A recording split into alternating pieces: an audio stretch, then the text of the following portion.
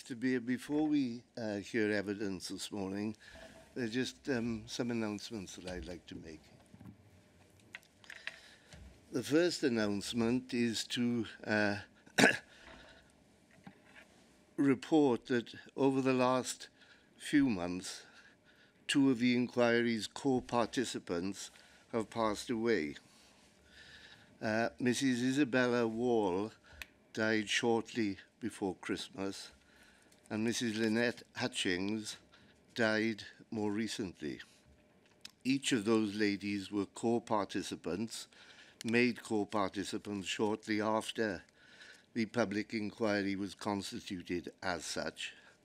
Each of them made a written statement, a written witness statement, and the summary of that evidence was read into the record in Mrs. Hutchings' case on the 10th of March of last year, and in Mrs. Wall's case, the 17th of March 2022. The evidence demonstrates the hardship which both those ladies suffered. On behalf of the whole of the inquiry team, and on my own behalf, I extend condolences and deeper sympathy to their family and close friends. Mr. Maloney, do you know whether compensation payments were finalised in Mrs. Hutchins' case? Not finalised, sir. Mr. Jacobs, what's the position with Mrs. Wall? Sir, the letter concerning interim compensation was in the post at the time of her death, sadly, so she died without ever knowing the sum. And that relates to interim compensation. Can I take it that final compensation has not been determined in her case? That is correct, sir, yes. Yes, thank you very much. The second announcement I wish to make relates to a letter which I sent to the department, Bays, last week, which I copied to the legal representatives of the Post Office concerning the statutory instruments which were published by the government relating to the exemption from taxation for those participating in the overturned historic conviction scheme and the newly constituted group litigation scheme. I queried whether or not such exemptions would in due course apply to those who'd made applications to the historic shortfall scheme. I was hoping for a reply from the department by last evening, but perhaps understandably the department have made a request which I have granted for a short extension to respond to my letter. Can I simply say at this stage that once that response has been received, I will disclose both my letter and the response to co-participants and publish the letters on the inquiry website. And the third announcement I wish to make relates to today's programme. Much to my surprise, I managed to get here from South Wales this morning, but I'm told that there is further significant snow forecast for this afternoon and this evening. And for peace in the Williams household, therefore, I wish to return before I am marooned. So today's proceedings will cease at 1 p.m. I'm told that that will be sufficient time for Mr. Beer to ask the questions which he wishes to ask of Mr. Dunks. He also tells me that it's almost inevitable that Mr. Dunks will be asked to return in later phases of this inquiry, and accordingly I'm going to ask the co-participant representatives to bear with me and reserve their questions for that later time so that I can hopefully get on a train and go back to South Wales. So thank you. Over to you, Mr. Beer. Thank you very much. May I call Andrew Dunks, please?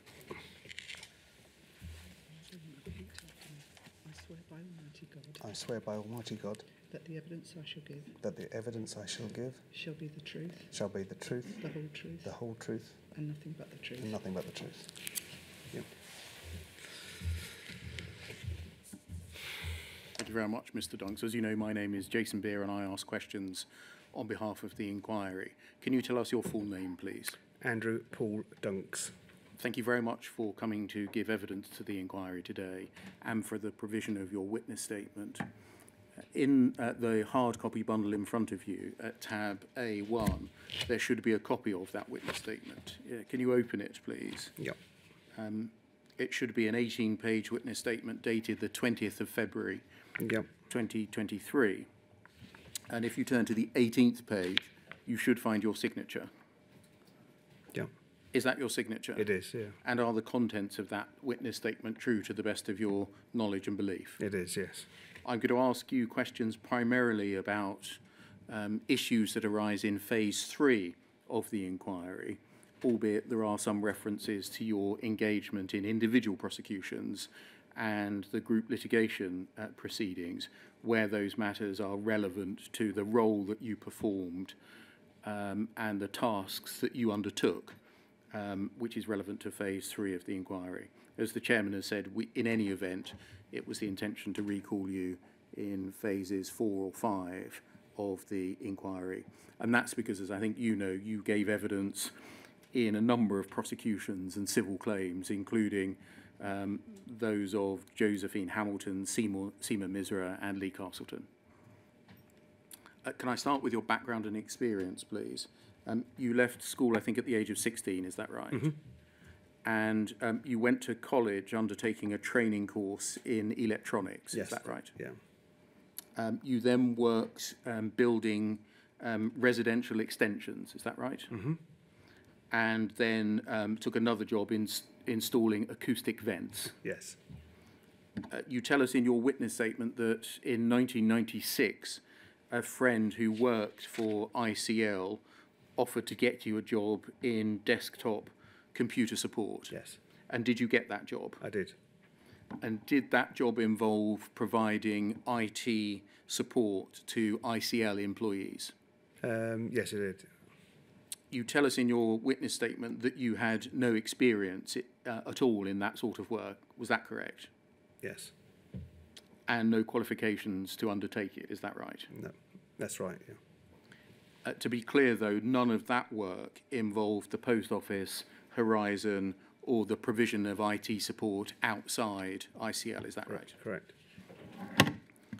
Did you carry on doing that job until 2002, so about 6 years? Yeah. You moved to the Customer Service Post Office Account Security Team, is that right? Mm-hmm. That is sometimes abbreviated to CPSOA. CSPOA. CSPOA, thank you very much. By that time, 2002, ICL had become Fujitsu. I believe so, yeah. By that time, when you took up this new role in the security team,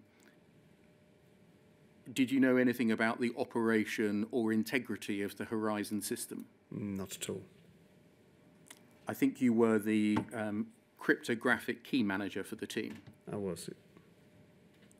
Although you were described as a manager, is it right that you didn't manage anyone? Correct, yeah. You had no reports to you. Correct. You say in your statement that you reported to the operational security manager. Mm-hmm. Can you remember who that was, please? Well, at the time of joining, I think it was someone called Bill Mitchell. Bill Mitchell. Yes. And they, in turn, Mr. Mitchell reported to the information security officer. Yes, I think so. And who was that? I don't know. I don't remember. Was the information security officer essentially the head of this department? Yes. Where were you based? In Feltham. And how many people were in the post office account security team?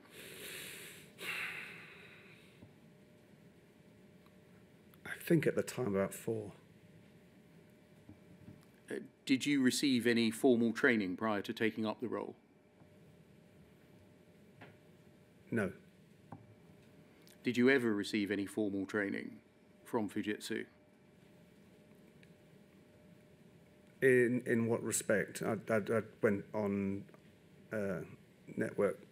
I did a number of courses within Fujitsu. What kind of courses?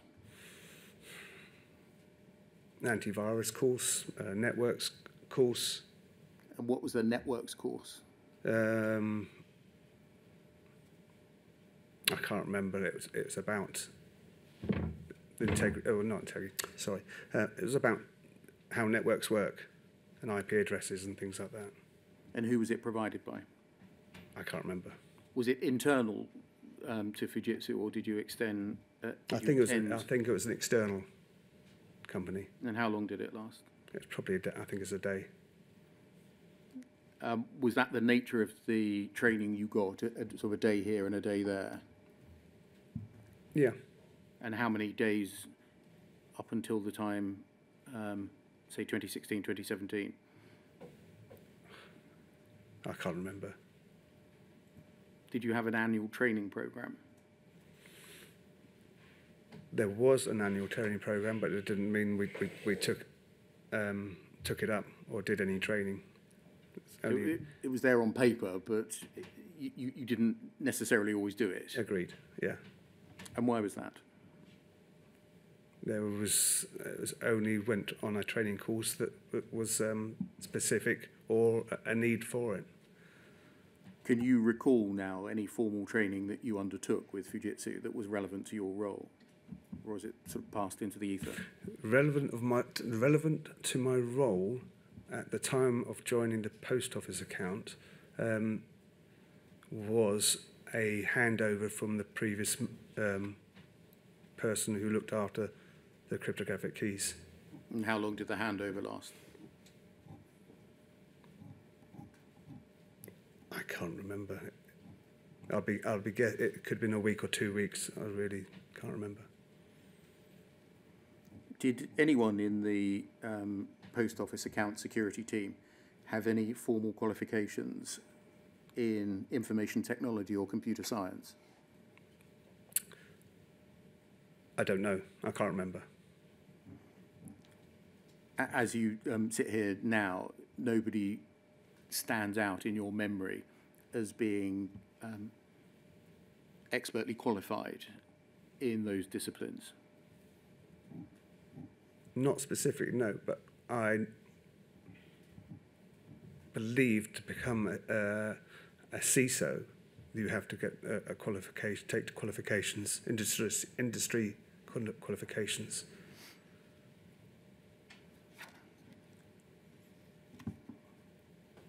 What did your job as a cryptographic key manager involve? Basically, it was to refresh the cryptographic encoding keys on the counters of each branch. And just tell us what a cryptographic key is, please. A cryptographic key encodes the data while it's being transferred through the network to the database or the Horizon system. It will encode it at source in the counter. It goes through the networks and then will be decrypted at the other end. So it's a secure transfer of data. And those keys were refreshed every 2 years. And so that was the period of periodic refreshment. Yes. How was that done under Legacy Horizon? And do you understand my use of the phrase Legacy Horizon? Mm-hmm. The Horizon system before Horizon Online. How was it done? That I would have been generated the new keys in a secure room. How did you generate the new keys? On a terminal in the secure room as a piece of software. Yes. Key generation software. And then from the secure standalone PC, they'd be transferred from there onto another PC, which would have been connected to the Horizon system. If you And just then pause a moment, it looks like something's being said.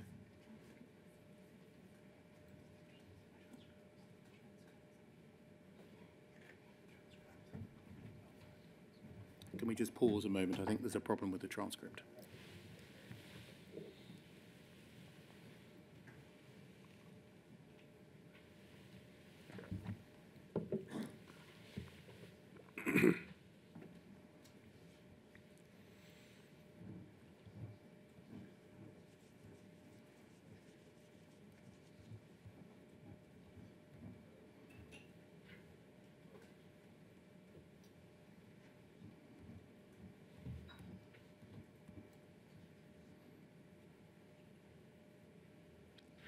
So can I ask you to rise, please, whilst the problem with the transcript is fixed?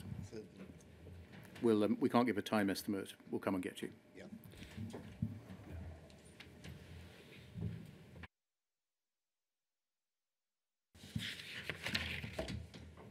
So apologies No. for the interruption, and to Mr. Donks. You were just telling us about the way in which you provided refreshed or updated cryptographic keys to branches, Yes. and telling us that you generated them on a standalone system at the Feltham office. Yes. What happened then? They were. No, that it wasn't at the Feltham office, if I remember correctly. It would have been at. Actually, I'm not sure. It was either Feltham or Bracknell at the time. Right.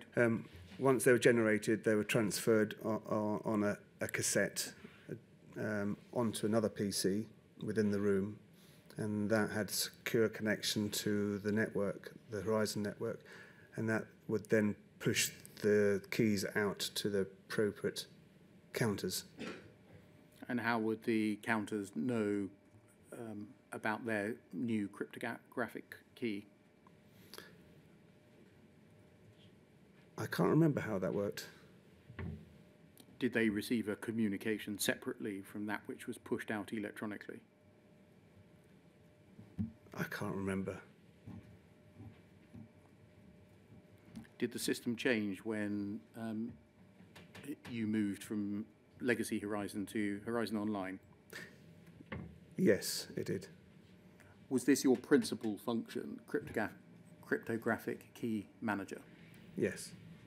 You tell us in your witness statement that your role over time expanded to include other areas of information technology security. Mm-hmm.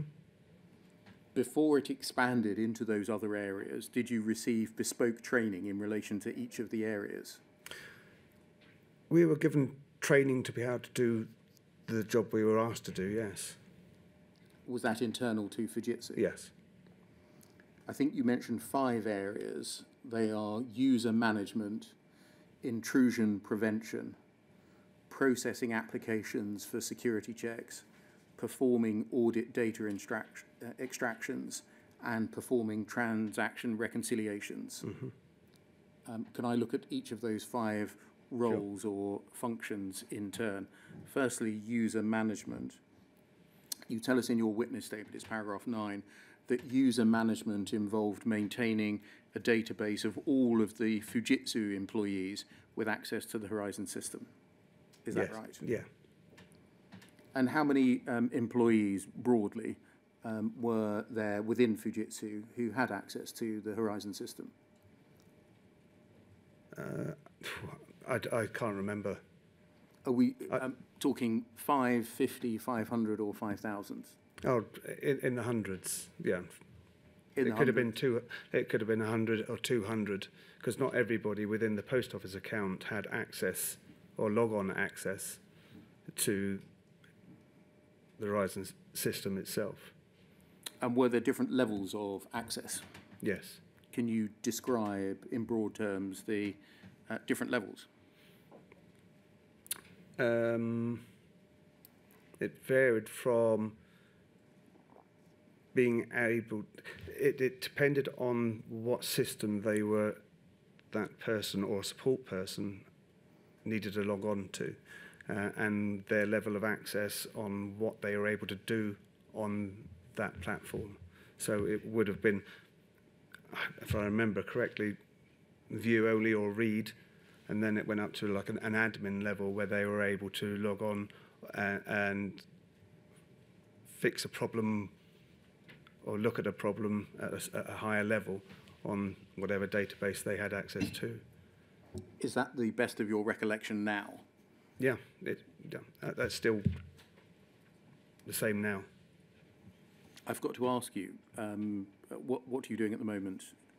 I'm still doing the same job, but specifically just the key management. You don't do the other 5 things that I mentioned? I haven't done for a while, no. And why is that?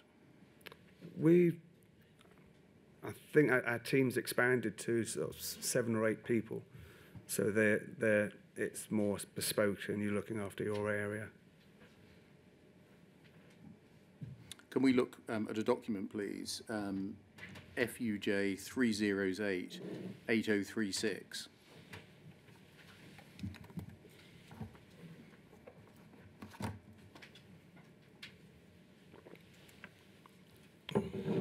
Can you see that this is a document entitled Secure Support System Outline Design?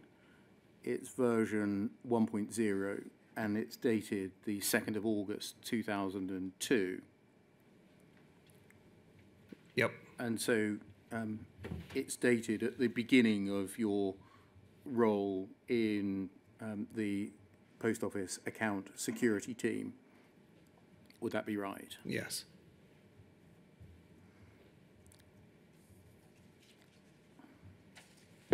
And can we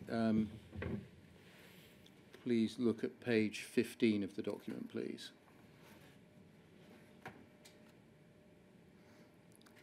And under paragraph 4.3.2, if we can just read the first paragraph and the first bullet together, all support access to the Horizon systems is from physically secure areas. Individuals involved in the support process undergo more frequent security vetting checks. Other than the above, controls are vested in manual procedures requiring managerial sign-off, controlling access to post office counters where update of data is required. Otherwise, third-line support has unrestricted and unaudited privileged access, system admin, to all systems, including post office counter PCs. Did that reflect the position as you understood it, that those in the SSC, the third-line support, had unlimited and unrestricted privileged access to all systems, including post office counter PCs? I don't know. I don't recall the level of actual access that each individual had, although because we would have given the access asked for and required for their role and signed and asked from their line manager. Did your team have the function of regulating such access? Only to the extent that we gave them the access that was requested. So, yes, you carried it out, Yes. i.e. limiting or expanding access. It was more we got the request for access to, a system, and we would pass on that request to whoever then would set up the access. So we weren't physically going in and editing or changing that specific person's access. Somebody else within another team would do that. So who did you get the request from and to whom did you send it? I can't remember directly who it came from, but it would have come from a line manager. There would have been a process in place. A line manager within Fujitsu? Within whoever that person worked for.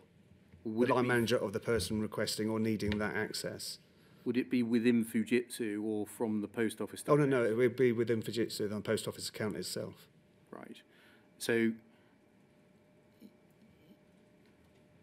and then you would send it to who? I'm trying to think, we would pass it on to the admin team that managed NT user accounts. at the time, which I believe, if I remember correctly, and I think still is a support team in Belfast. And why was it sent through you or your team?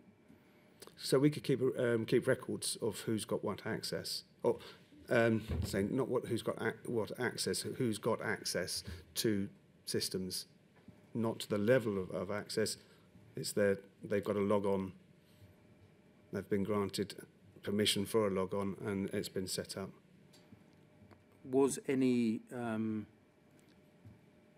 conscious thought or sort of brain power applied to the request that was coming in, or did the fact that a line manager had asked for expanded access mean that it was always granted?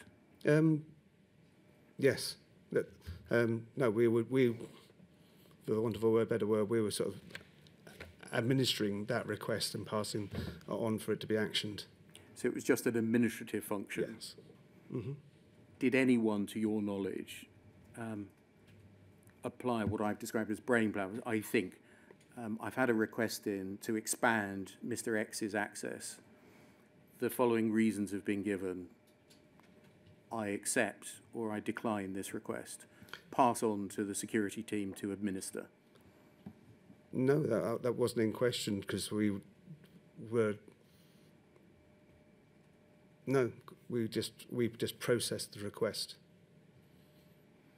This describes the third line support having unrestricted and unaudited privileged access, including to counter PCs, yes? Yes. In your 21 years at in performing this function, did you know that? No, because I didn't. I think we're going to come on perhaps next time to discuss, provided a witness statement in High Court proceedings, the Bates litigation. Mm-hmm. I think you describe it as the group litigation, where you set out in a statement 12 control measures. Yep. The purpose of which is this right were to ensure or assure the integrity of access to the system. Those 12 controls were the controls put in place when we extracted the ARQ data. They weren't a broader description of controls over access to the system more generally? No. So they're specifically about the control measures concerning extraction of data? Yes. You also provided, we're going to come to discuss in a moment, witness statements in a number of criminal investigations and prosecutions, in which you said words to the effect of, I've looked at records of calls made to help desks, and there's nothing in those which leads me to believe that the system was operating improperly, or the substance of the calls is relevant to the integrity of the data. Mm-hmm. Wouldn't you want to know this kind of information that we're looking at on this page in order to say that kind of thing? No, I wouldn't have needed to know that. That there's a whole class of people who've got unrestricted and unaudited access to a computer system and therefore can make changes to it. My witness statements were purely on individual calls logged to the help desk, and I went through each and every of those calls on an individual and based my assumption or my resolution on those specific calls. In the course of your time performing this function, were you aware of any changes made to tighten or restrict access to the third line support, the SSC? During that time, I believe there was a project to address or look at levels of, or if people had the right access within their logins.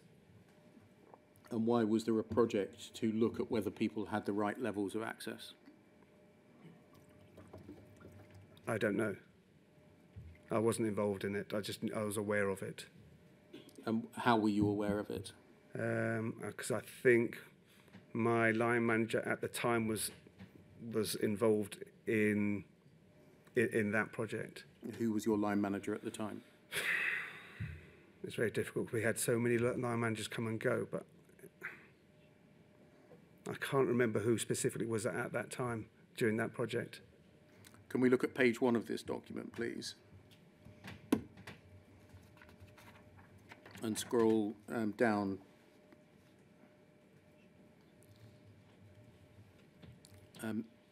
Starting from underneath the word approved in capital letters.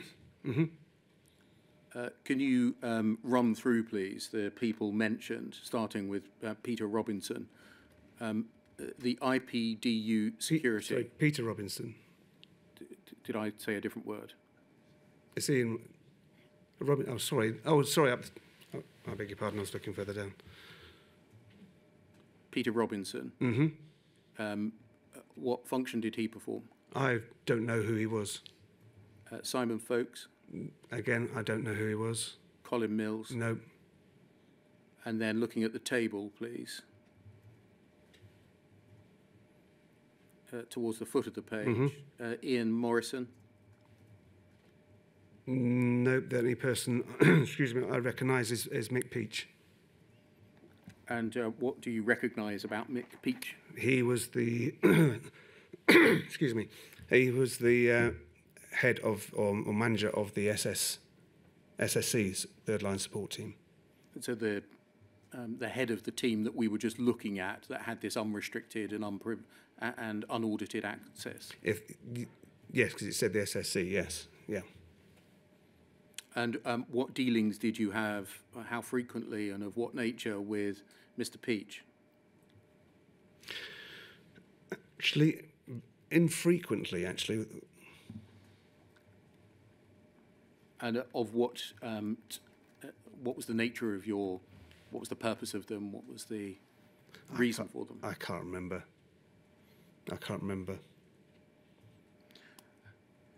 Can we go over the page, please?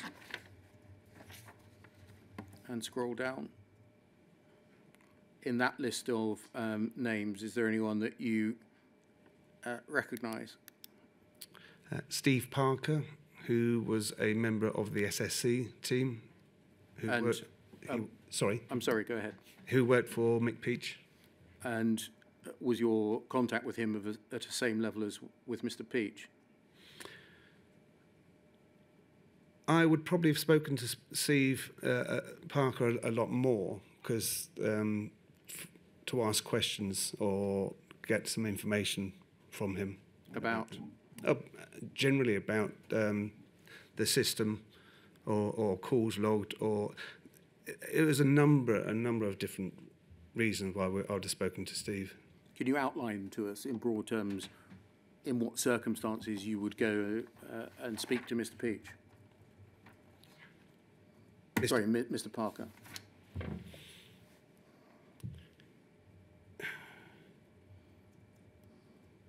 No, I can't remember specifics that I spoke to him. It would have been support issues and questions or help that we needed at the time.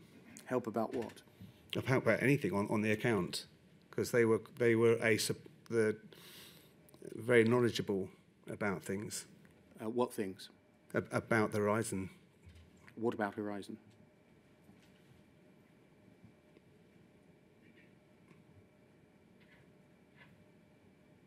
The workings of Horizon?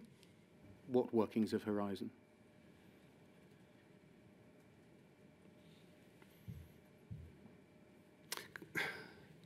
Calls that would have been logged that I actually had to look into, and for the witness statements. It wouldn't have just been Steve. There were many members of the SSC we would have had dealings with. Within the reconciliation process, we would have spoken to the SSC, and that could have been Steve Parker. Would you just speak to them, or would it be your communications be documented in any way? I would say most of the time it was a phone call, or I'd walk up to the 6th floor and have a chat. The reason for me asking this, just so that you understand, is that you ended up providing witness Yeah. in a series of witness statements in a series of prosecutions, Yes. which made certain assertions. Yeah. And we're later going to explore whether those assertions were true or misleading, and if untrue or misleading, what they were based on, what you based your information on. So at the moment, I'm just trying gently to explore where you get your information from. Do you understand? So can you, with that background in mind, tell me a bit more about when and in what circumstances you might go to someone in the SSC? If there was an area within calls that we'd passed on to do reconciliation, that we didn't quite understand the wording that they'd put in within the call. Did you treat them as the subject matter experts in Horizon? Yes, I did. Was there anyone else that you treated as a subject matter expert in Horizon? There were a number of different support teams, because within my remit of cryptographic keys, there were the development team for cryptographic keys, the audit system, they had a support and development team. So whatever areas we worked in, there would always be like a first point of contact we'd go to. Does the SSE stand out in your memory as... Yes, yeah. We would have gone to them quite a lot. But the communications you had with them were mainly verbal, either face-to-face or on the phone? Yeah. Okay, that can come down, please. Can we turn to the second of the 5 additional roles that your job expanded to include, and that's intrusion prevention. And you tell us in paragraph 10 of your witness statement that this involved ensuring that antivirus software was updated appropriately on the Horizon system. What was your role specifically in relation to that? Wasn't heavily involved in that one, but part of that role was to have a look at all the platforms within the Horizon system to see that they've had their virus updated, signatures updated. Were you trained to do this? I was trained and shown how to do that, yes. So you were shown how to do it? Yes. And so what did it involve doing? Sorry? What did it involve you doing? We would log onto a piece of software or a platform, and that would list all the platforms that were taking or being updated with the antivirus. And if one hadn't been updated for a period of time, we would I can't remember what we did, either log a call or investigate why it hasn't accepted the update and got it resolved. And how would you get it resolved? I can't remember.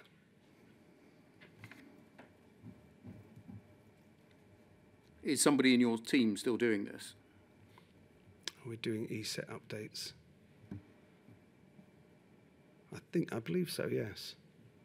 But you can't remember or now don't know? No, it was a long what's time involved? ago that I had involvement in the ESET updates or antivirus updates.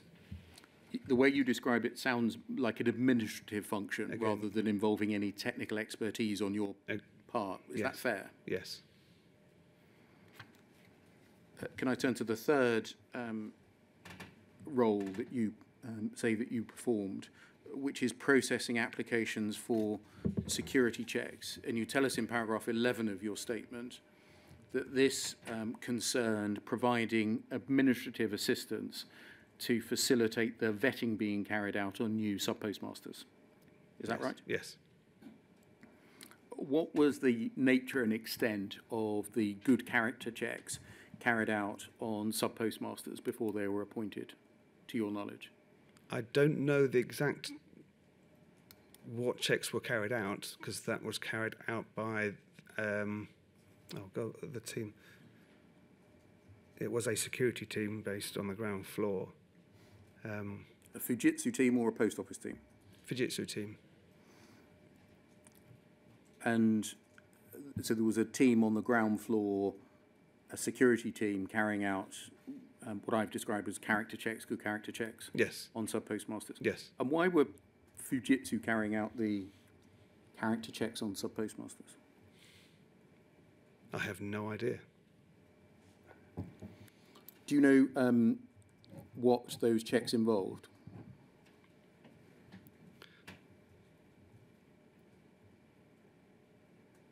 No, I'll be guessing. You tell us in your statement that your role was processing applications for security checks. What did that involve, your role, processing the applications for security checks?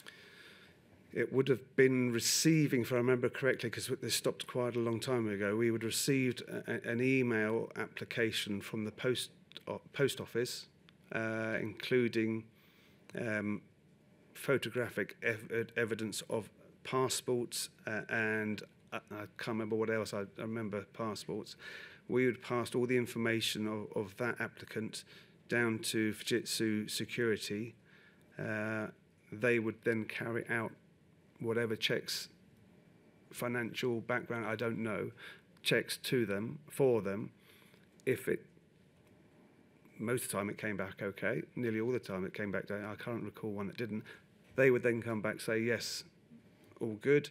We would then request a pass to be created with the sub-postmaster's photograph and name, and I think a unique ID number.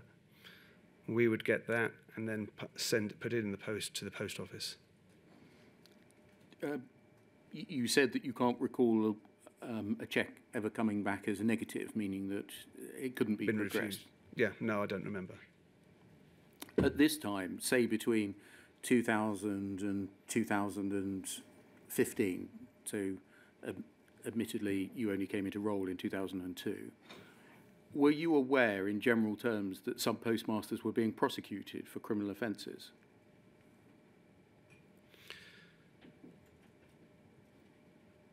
Yes, I was aware. Yeah, I think the answer must be yes, because you provided witness Yeah. statements to help to prosecute them. Yeah. Were you aware of the numbers involved of the prosecutions? No. Was there any conversation in the office? I mean, we know now that between, I think, the year 2000 and 2015, there were about 850 prosecutions brought, resulting in over 700 convictions. I wasn't aware of numbers, no. Was there any conversation in the office that you heard about? No. That we're putting all these people through these good character checks, they're all coming back okay, and then they're turning out to be people who engaged in criminal conduct? No, I don't recall any conversation along those lines. So it wasn't coming back down the line that a large number of our sub-postmasters are criminals? No.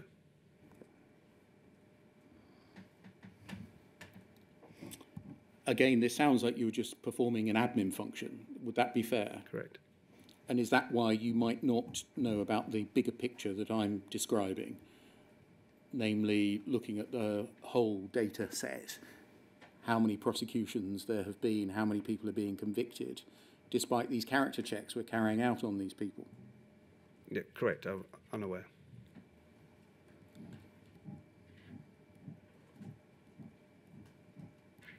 The fourth task that you mention, or role that you mention, is performing audit data extractions. And you tell us in paragraph 12 of your witness statement, this involved responding to audit record queries, ARQs. Mm-hmm. And is that what you understood the acronym ARQ to stand for, an audit record query? Yes. And would an ARQ, a query, refer to a common data set, or would there be subsets within it, the request? No, they were specifically requesting specific. So if somebody said, give me the ARQ for this post office branch, that would be an absurd request. They would have to say within this date range and this type of data. Correct. Were you aware of any difference between credence data, ARQ data, raw data, and enhanced ARQ data? No. Do you understand what credence data is? Do you understand the reference to credence data? No, I've heard of credence data, but I didn't know what it was. In what context had you heard of credence data? I don't know. I don't remember. Had you heard of reference to raw data? No. Had you heard any reference to enhanced ARQ data? No. You tell us in paragraph 12 of your witness statement how ARQ extractions were carried out. And we've heard some evidence in the inquiry from Gail Peacock to the effect that part of the contract between the Post Office and Fujitsu included the provision of an agreed number of ARQ files that could be requested free of charge. Correct. Or without specific charge. Is that something that you knew about? Yes. But that if the Post Office exceeded the ceiling of the permissible requests for ARQ data, then there was a charge to be levied to the Post Office. Did you know about that? Yes. What did you understand about the nature of the charge if they exceeded the ceiling of permissible requests? I don't know. I wasn't involved in those conversations. Did you had you heard of a figure of £400, for example? No. Okay. What was the annual limit to your understanding of the permissible number of ARQ requests that could be made by the Post Office without incurring specific individual charges? I can't remember specifically because that number went up over the years. It either started below or above 700, 750, I can't remember.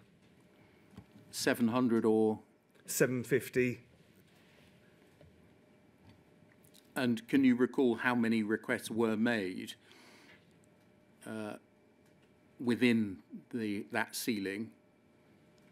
No. And then above that ceiling, if it was exceeded, for which a charge was made? I can't remember. Presumably there was a record kept of the number of requests that were made to your team so that Fujitsu would know whether the ceiling was being reached or not.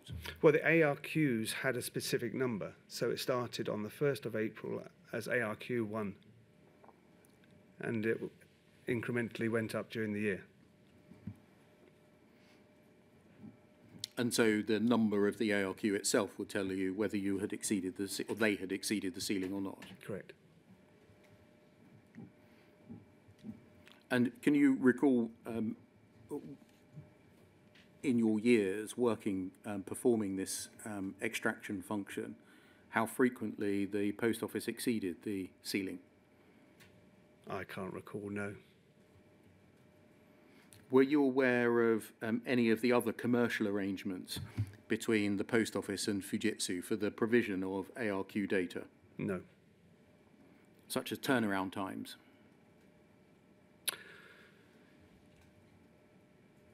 There were SLAs for certain amounts of data that were requested, yes. And can you help us with those? I can't remember what they were. It may have, sorry, I can't remember, but I would be guessing that some were, it depended on the number of days requested, how long we had to extract it and return it to the Post Office. I.e. the size of the data set that you were asked to harvest affected the timeliness of the provision of it. That's what I remember, yes. Can you recall anything else about the commercial arrangements between the Post Office and Fujitsu? For example, whether the provision of witness statements was included within the price, for which no additional fee was levied, or whether a witness statement came at a cost? I have no idea, no. Is that because you now can't remember, or it wasn't something that you would ever have known about? I don't believe I ever knew the cost or charges that Fujitsu had with Post Office. You were the person, as we'll come on to discover, that was actually providing the witness statements about the extraction of data. Yes, How you gone about it, what it consisted of, and what you thought it showed. yes. Were there never any discussions about how much Fujitsu was earning from this function, and therefore the work that you put into it? No, never. Was there any limitation ever put on the work that you put into the investigatory activity that you carried out before providing a witness statement? No, So they didn't say, we're getting X pounds, Fujitsu are getting X pounds for providing this witness statement, therefore you should only spend Y time doing the work. no, not at all. No, I never heard of that. That was never a discussion. So you could spend as much time as was necessary in order properly to research the issue that you were being asked to address in the witness statement before providing the witness Oh, statement. definitely. I would have needed as much time as I needed to understand the nature of the call. It's correct, isn't it, that in broad terms, ARQ data was branch data that related to all of the keystrokes on the system that somebody in the branch had undertaken? Not keystrokes. That probably was part of the data. It was more the transaction and what was paid for, what was and how much each transaction.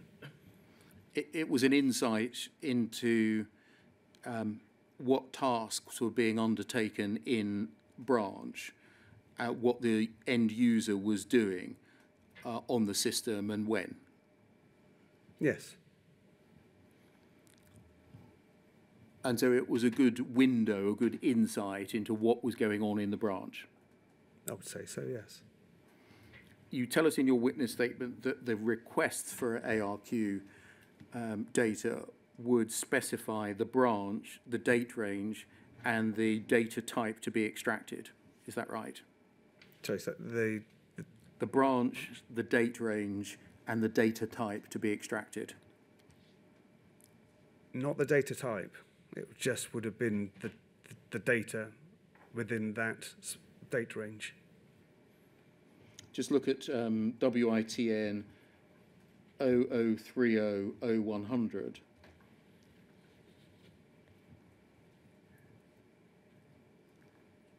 Please, and look at page 3.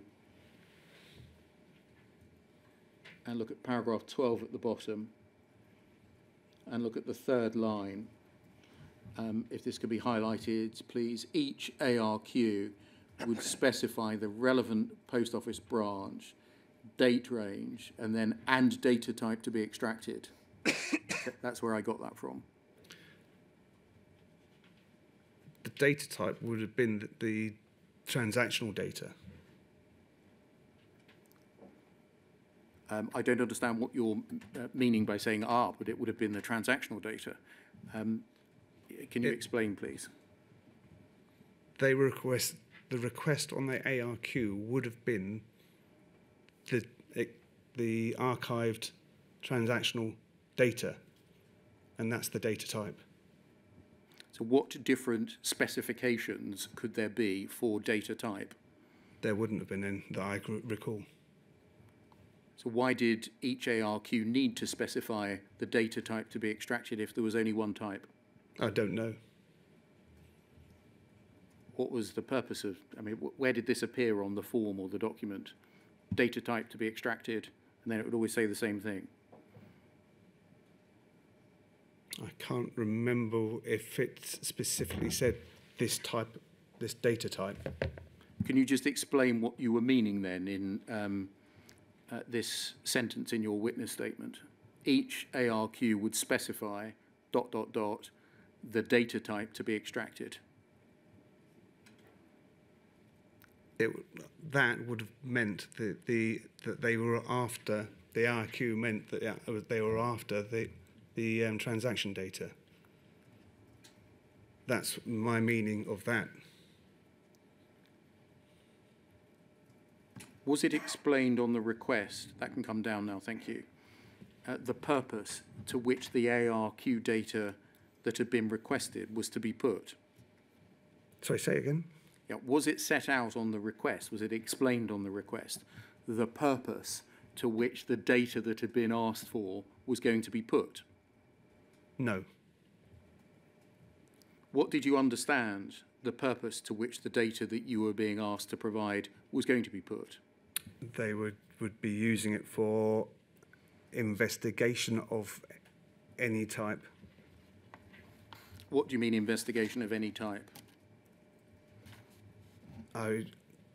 Investigating any fraud that was possibly going on. That was my understanding.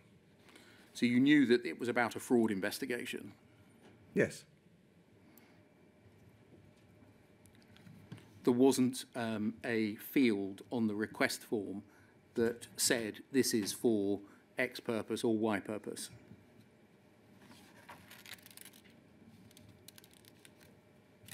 Not that I remember, no. Was the request filled in by someone in Fujitsu or the post office? The post office.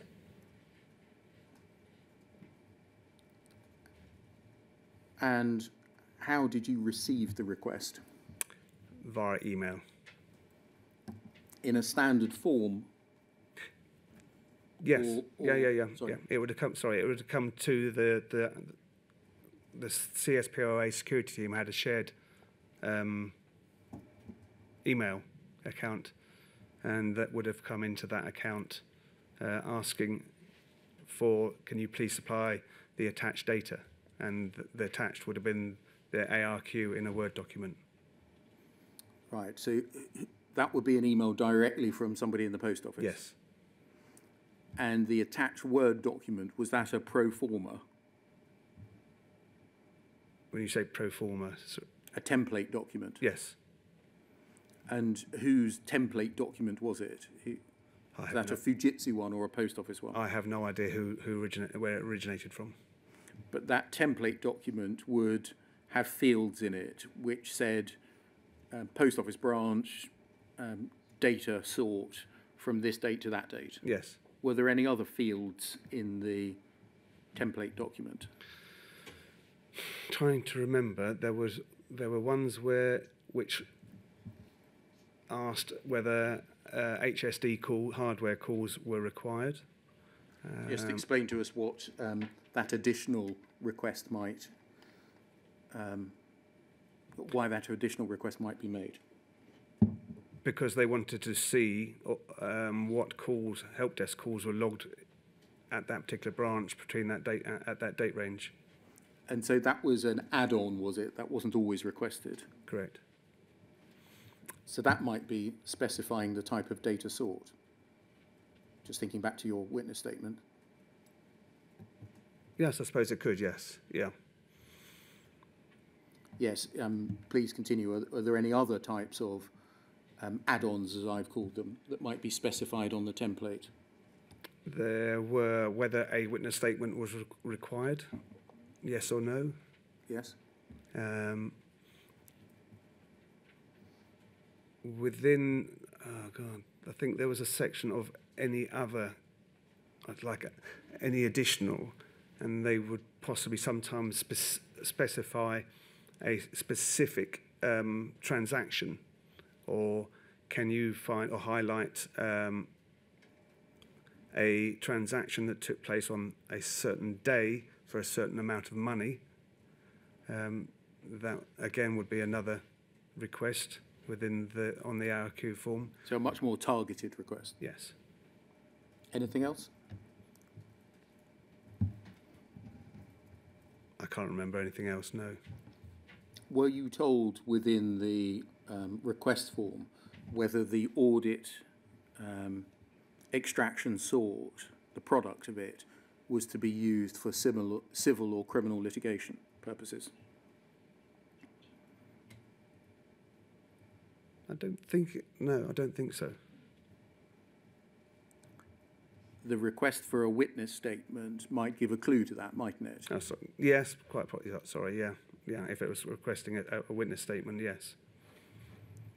Was there any difference in the way that you went about harvesting the data sought or the means by which you supplied it if you knew it was going to be used for those purposes, criminal or civil litigation? None whatsoever. There wasn't an additional standard applied or different steps undertaken? No. It was all the same? Yes. And when were you first asked to perform these audit extractions?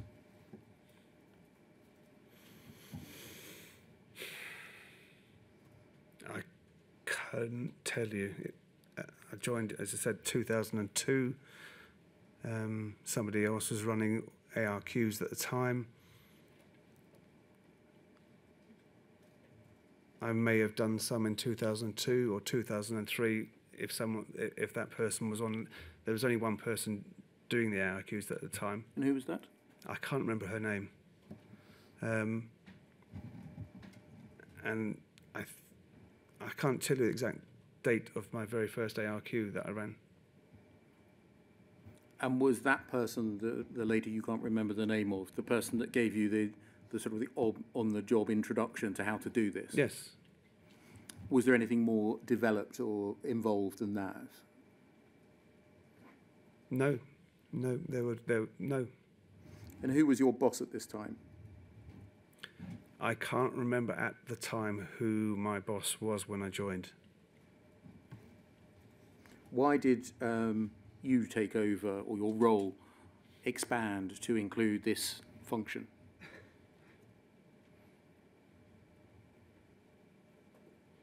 I think it was because that person left.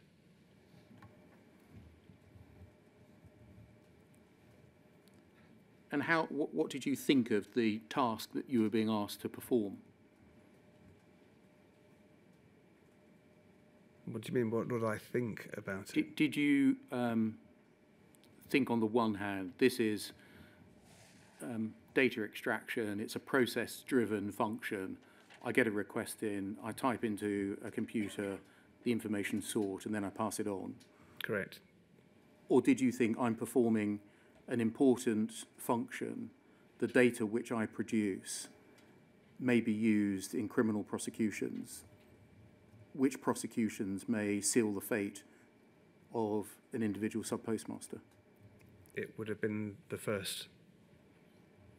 So did you have any sense or idea of the significance of the function that you were performing? The significance was that we were extracting the data, and it had to be the exact data that was requested, so it was what they required, no more. They hadn't. So you had to get the date range right. We had to get the data that they requested was correct, and pass it on. Yes.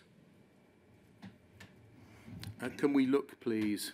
In fact, that might be an appropriate moment for the morning break. Could we take a slightly shorter break? Yes, of course. And maybe come back 25 past, please? Certainly, yeah. Thank you, sir.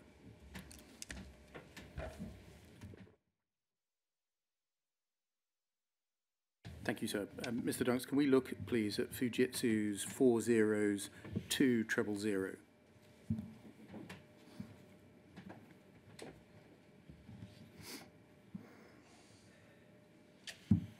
This is, you'll see from the title, a service description for the security management service.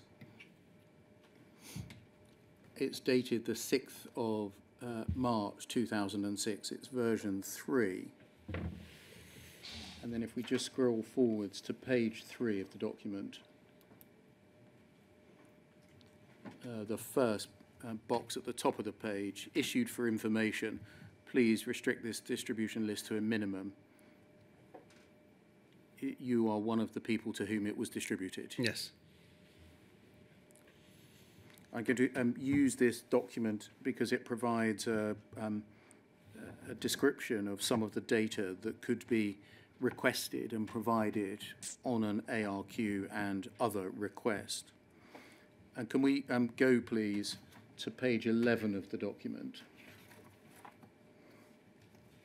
and go to beyond halfway down to paragraph 3.10. And you'll see that there are some definitional sections.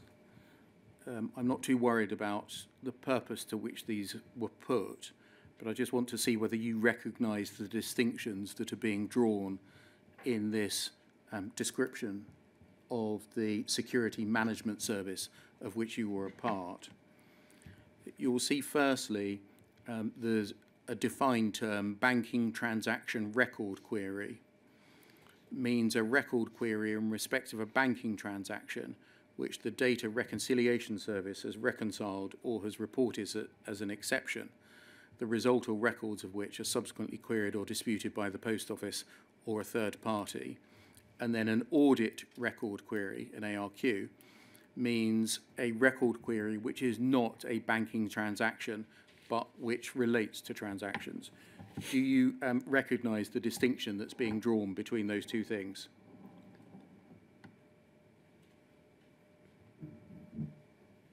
Yeah, yes, I think so, yes. Would you sometimes receive requests for banking transaction record queries and sometimes receive requests for ARQ, audit recovery queries?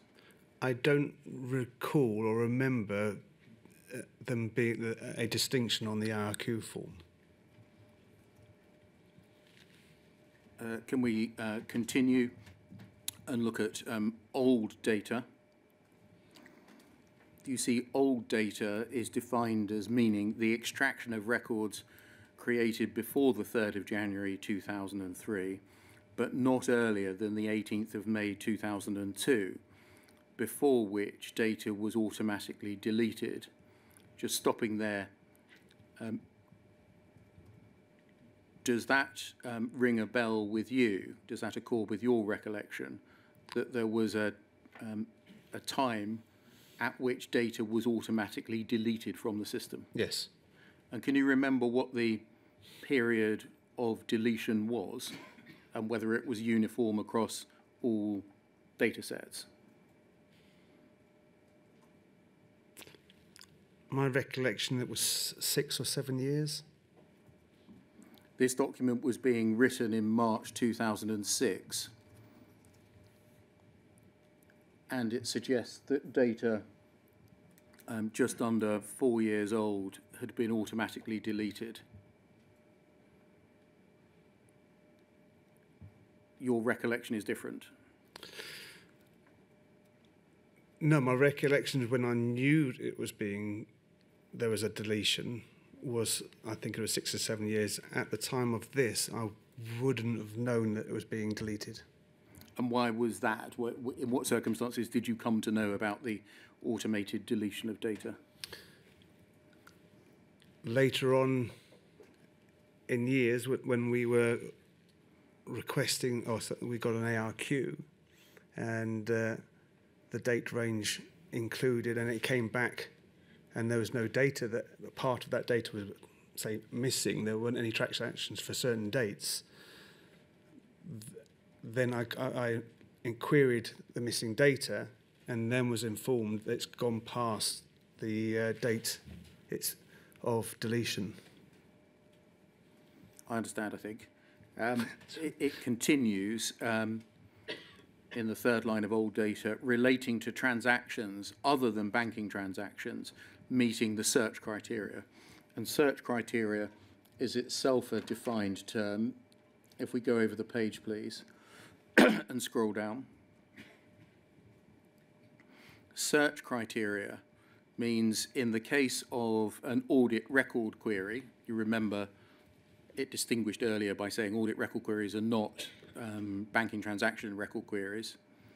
search criteria means A, dates or dates not exceeding 31 consecutive days, branch, FAD, and PAN or equivalent identifier, or date or dates not exceeding 31 consecutive days, and branch FAD code, or in the absence of a FAD code, the full branch postal address. And so can you remember what branch FAD or FAD code was?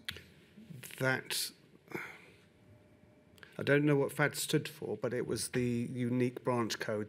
It was a unique identifier that related to an individual branch. Yes, Would it relate to an individual counter on a branch or the No. branch as a whole? branch as a whole. Thank you. And PAN? PAN is the unique, I can never remember what it was because it's in my witness statement. It was the unique number associated to I believe, a credit card. A credit card? A card used for payment. So was that one of the search criteria that you were provided with?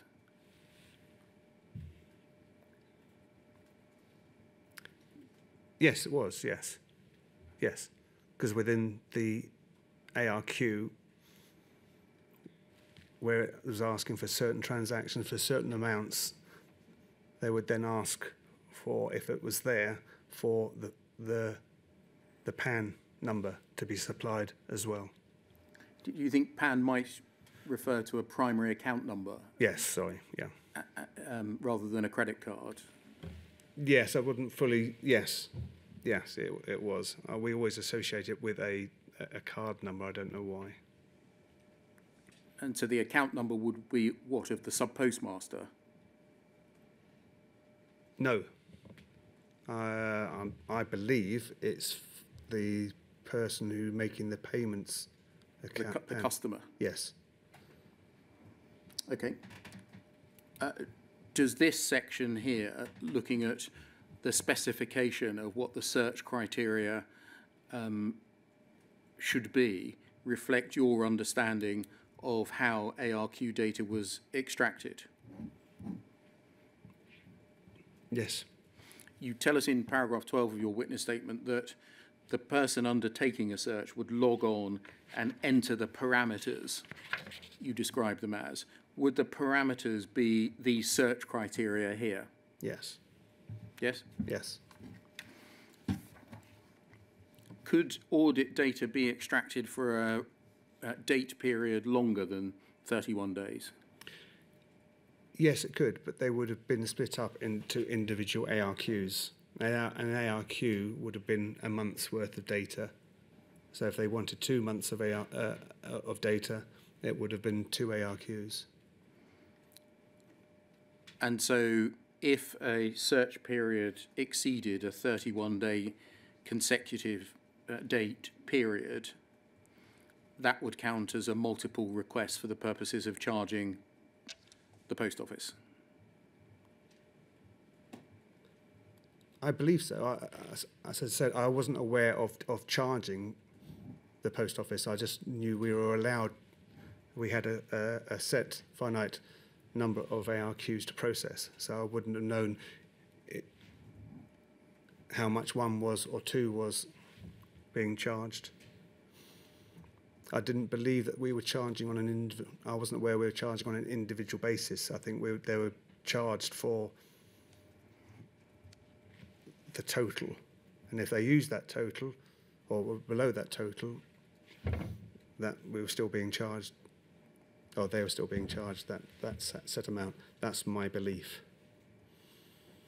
So if a single ARQ request came in seeking to extract data for a period of years, would that be chunked up by you into a series of ARQs, each for a 31-day period?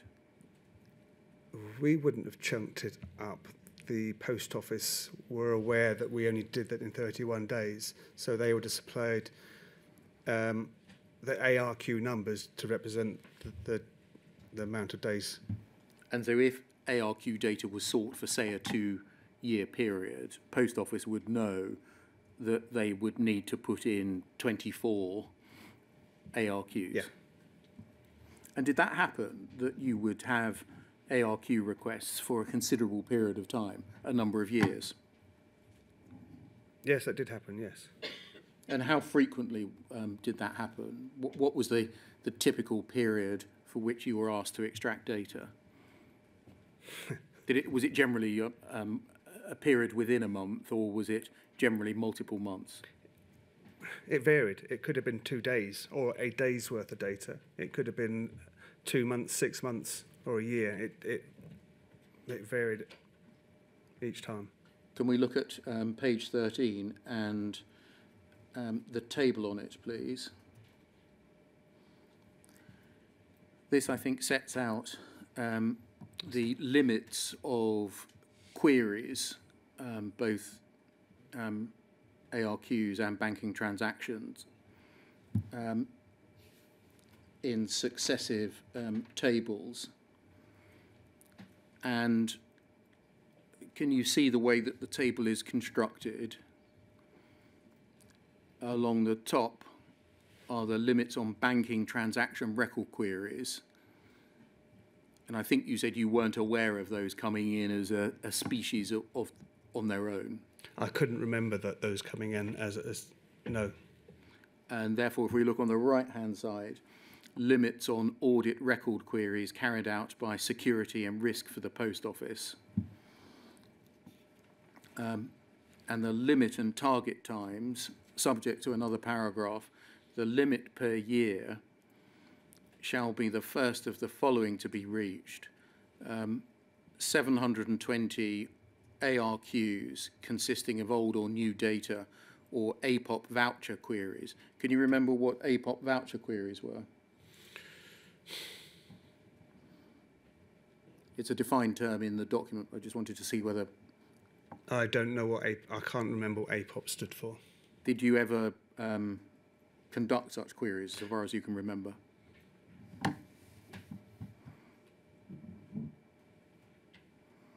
I may have done, I can't remember. In any event, 720 in a year, or 15,000 query days. Can you remember that approach, a query day? That's a defined term, meaning each date against which an audit record query is raised. I don't remember that being a limit. And then the limit per month, allowing a burst rate of 14%. Do you remember that, a discussion of a burst rate of 14%? No. So the limit per month shall be the first of 100 ARQs, of which not more than 10 shall be APOP voucher queries, or 2,100 query days, subject to the constraints on the agreed annual limits above. Do you remember that? No. Did any of this that I'm showing you now affect the way you carried out your work? No. You just got a query in and you did it? Yes. Is that Yes. a fair way of describing Yeah. it? Would you again see your role as an administrative one?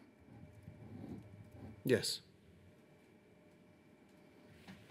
The 720 sounds like something that you were familiar with because you mentioned it earlier. Yeah. Did that ever change over time? I recalled it going up, but I can't recall what it went up to. And what did you understand the purpose of the limitation to be?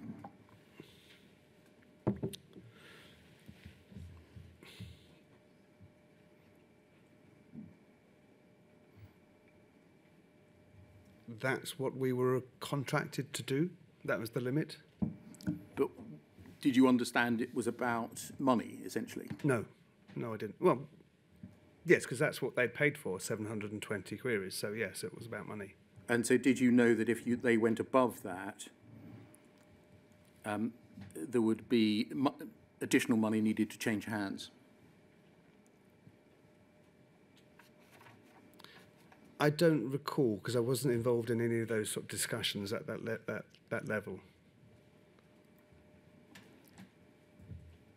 Can we turn on, please, to page 15 of the document? And look at the bottom of the page. Under paragraph 3.10.8, litigation support.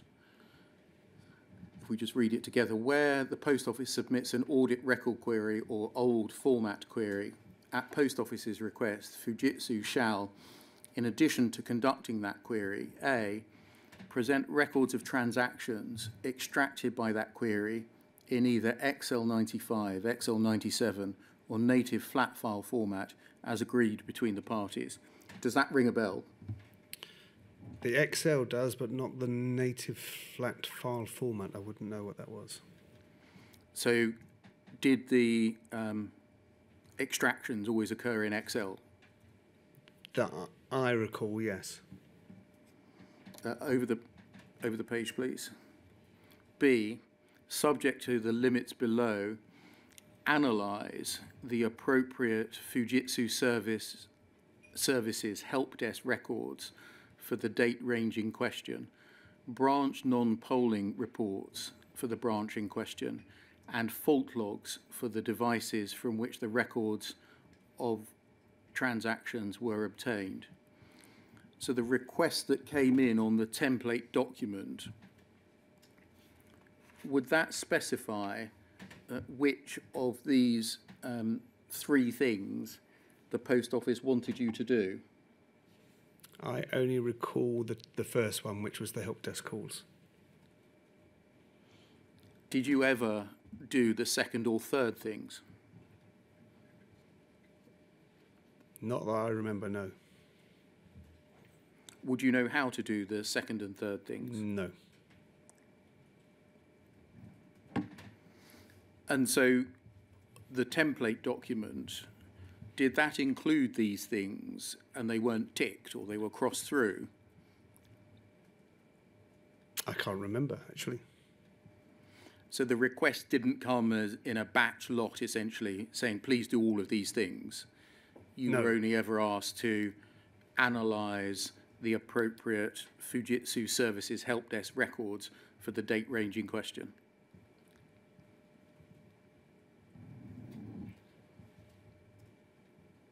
No, it wouldn't have said analyse. It would have said, please supply the help desk calls. But there's a difference between the supply of a record of something and an analysis of it, isn't there? Yes. Where did you get the understanding from that your duty was limited to the supply of existing records rather than the analysis of them? From our training that we had and from our management team.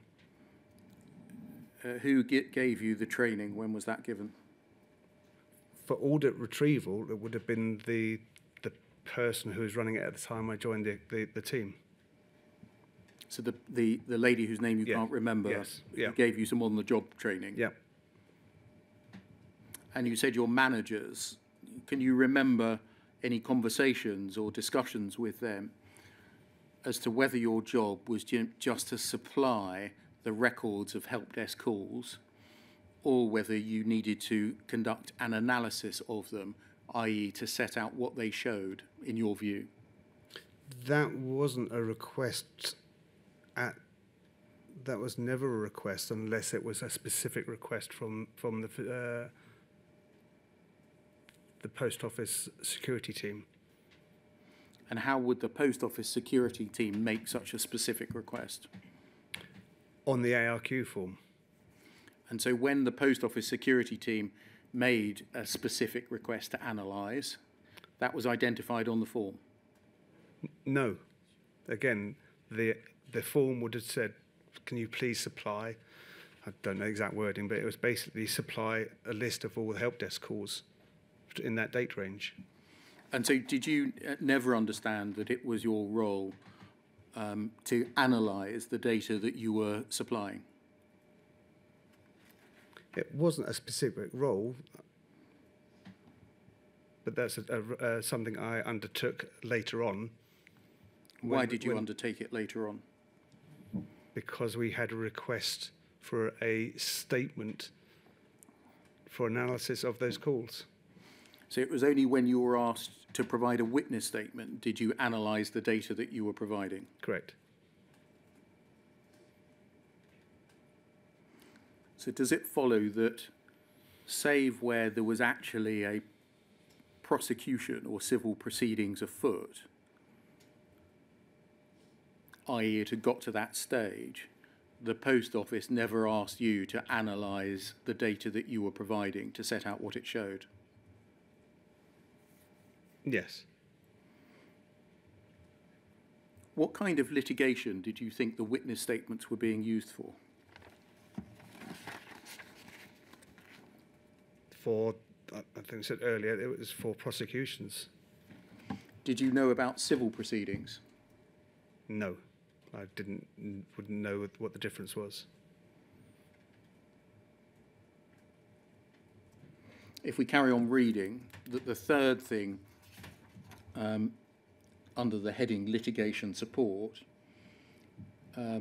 if the Post Office submitted an ARQ, then Fujitsu shall, in addition to conducting that query, C, in order to check the integrity of records of transactions extracted by that query, request and allow the relevant employees of Fujitsu services to prepare witness statements of fact in relation to that query, to the extent that such statements are reasonably required for the purpose of verifying the integrity of records provided by audit record query or old format query, and are based upon the analysis and documentation referred to in this paragraph 3.10.8.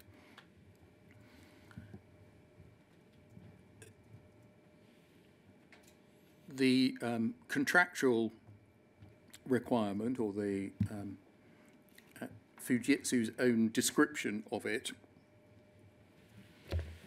is in some cases to provide a witness statement of fact. When you were providing witness statements, did you understand the distinction between a witness statement of fact and a witness statement that provided opinion? Yes. Did you consciously limit your witness statements to statements of fact?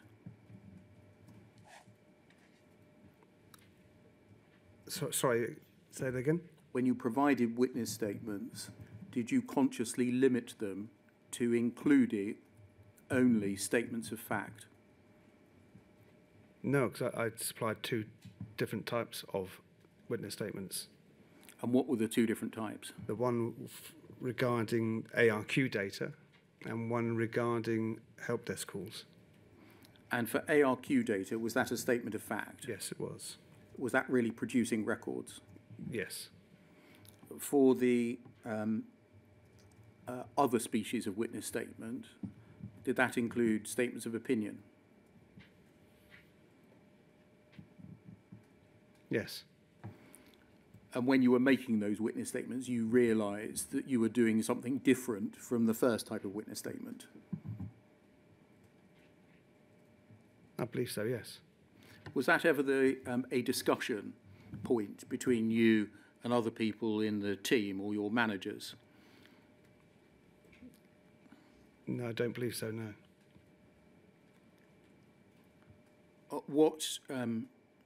I'm speaking in general terms here at the moment, what differential level of analysis and investigation did you undertake when you were providing a witness statement that included opinion? So, sorry, can you read? Yeah. So, yeah. What difference of approach did you have when you were, if any, when you were providing a witness statement that included opinion? The different approach I would have taken was to fully understand the information that was listed, and so I could make that judgment of opinion. And what analysis would you therefore undertake when you were providing these statements of opinion? I would have looked at each, because these referred to individual calls to the help desk, so I would have analysed each of the calls on an individual basis, using what knowledge or tools I had that I could have. Did you ever speak to anyone when you were providing that opinion? Yes. Who would you speak to before you provided the opinion in the witness statements?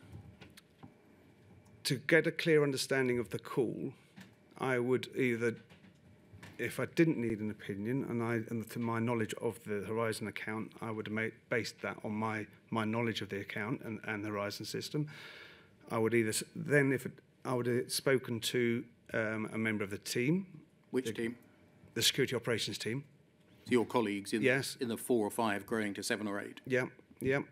I would have looked at the detail specifically for that help desk call, or the text and everything contained within it. And another option would be to speak to the SSE to gain their knowledge around what's happening on the call. They were the people whose actions were recorded in the records of the help desk call. Yes. So you'd go back to the people whose documents you were looking at. Sorry. You'd go back to the SSC. Yes, I mean, I think that all of the calls were dealt with by the SSE. So I would have spoken to them to get a clearer understanding, so I could make my judgment on that particular call. And did anyone give you any instruction or guidance as to what you should include in your witness statement that reflected the background work that you undertook before you wrote the witness statement? Sorry, say that Yeah. again. Sorry. Did you receive any guidance or instruction about including in the witness statement a narrative of what investigatory work you had undertaken, No, who you'd spoken to? no.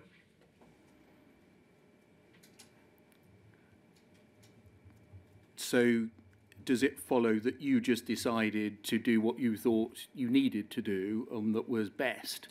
Well, Because when we look at your witness statements, we'll Yeah. see that the thing that you're describing is all dealt with in a single sentence, essentially. Yes. And it's pretty much the same sentence in each witness statement. What I would have based my witness statement, the first one that I'd actually did, was again would have been a request of help desk calls logged from that branch. I would have then, where I was coming from was to enable the post office to understand what type of calls those calls were logged, involved, and what type of call it was. And that's what I was my witness statement and the details were about. We'll see in due course that you include a sentence in the witness statement when you're dealing with the calls to the help desk along the lines of, none of these calls to the help desk relate to faults that would have had an effect on the integrity of the information held on the system. Mm-hmm. Something like that. Yes. Was that taken from your predecessor's production of witness statements? I believe so, yes. And so were you using a wording that had been sort of passed on, like some oral tradition from one person Yes, it to would have the been next? there would have been a template to use. And no one said to you, when you say that kind of thing, you really need to say what work you've done to reach that opinion, who you've spoken to, No. what they've told you, and the extent to which it affected your opinion. No. You just thought so long as I am of that view, I can reprint the standard line. Yes, because that's what I believed at the time. Now, you seem to have provided witness statements in many of the cases involving sub-postmasters and many of the significant cases which this inquiry is going to look at. Did you undertake more of this litigation support role than anyone else in the security team? No, that was really run. The litigation support side of it was run by a colleague, Penny Thomas. And when you say the litigation support was run by Penny Thomas, what do you mean by run? She controlled or managed what went on. Was she a manager of you? No. Was she the same level or grade as you? Yes. And so it was just her job function to manage? Yes. And so how did it come about that you appear to have provided many witness statements or involving significant cases that this inquiry is looking at? I don't know, actually, because I believe I was doing ARQs before Penny joined the team, and then majority of ARQs, I wouldn't say ARQs, anything to do with litigation would have been picked up by Penny Thomas. Was it just the pair of you that provided witness statements? Or was there anyone else in the team, to your recollection? I think it was just the two of us. Did you have any contact with anyone from the Post Office's legal division about what it was permissible or impermissible to say in a witness statement? I had no contact like that at all, no. Were you aware of the Post Office making ARQ requests for the purposes of deciding whether or not to prosecute a sub-postmaster in a criminal court? No. Were you aware that the Post Office was not requesting ARQ data prior to or when prosecuting some sub-postmasters in relation to their shortfalls? They say. Yeah, were you aware that they were proceeding with prosecutions without having first asked for ARQ data? No, I wasn't. No, I wasn't aware. Were you aware of any discussions within your team about that? No. They're going ahead with prosecutions without having come to us first, asking for ARQ data? No, I would. No.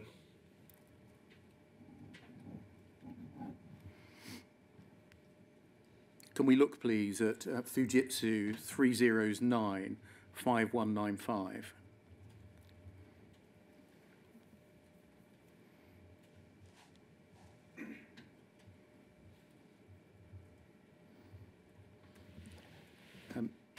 If we just look at the whole page first so we can capture Mr. Simpson's name and his signature block. Can you recall Alan Simpson, a security incident senior in Post Office operations in Ashford? I remember. Yeah, there was an Alan Simpson. Yeah. And what was your understanding of Mr. Simpson's role? That he worked in the Post Office security team. Your team was described in some documents as the security team. Was this different then? I don't know what the workings or what their security team did. Anyway, he's emailing you on the 12th of April 2010 under the subject Monthly Incident Log for March 2010 and has attached a spreadsheet called Incident Log and says, "Hi Andy, attached is the incident log for last month. 32 calls," and he gives the references. "I've tried to find closing details for as many as I can, but the following ones are awaiting updates from Fujitsu. And then he sets them out, including 642, Horizon, alleged system integrity issues. Can you see that? Yes. And ends his list. Could you please chase these ones up, and I'll see you on Friday. Can you assist what Mr. Simpson was asking you to do by following up these incidents? I can't remember exactly what that was about. Was this a regular occurrence, an incident log for the previous month, sent to you by Excel spreadsheet? I don't remember an incident log. He says that he's going to come and see you. Was that a regular occurrence? I don't remember meeting him. The mention of an alleged Horizon system integrity issue. Do you remember those being raised with you? No, I mean, from this, I would take that he's asking for updates on those particular calls. I wouldn't have had any dealings with the calls. I think I would have gone and asked for an update with who's ever dealing with the call. Which area of your 5 roles is this concerned with then? Which one of your 5 roles is this about?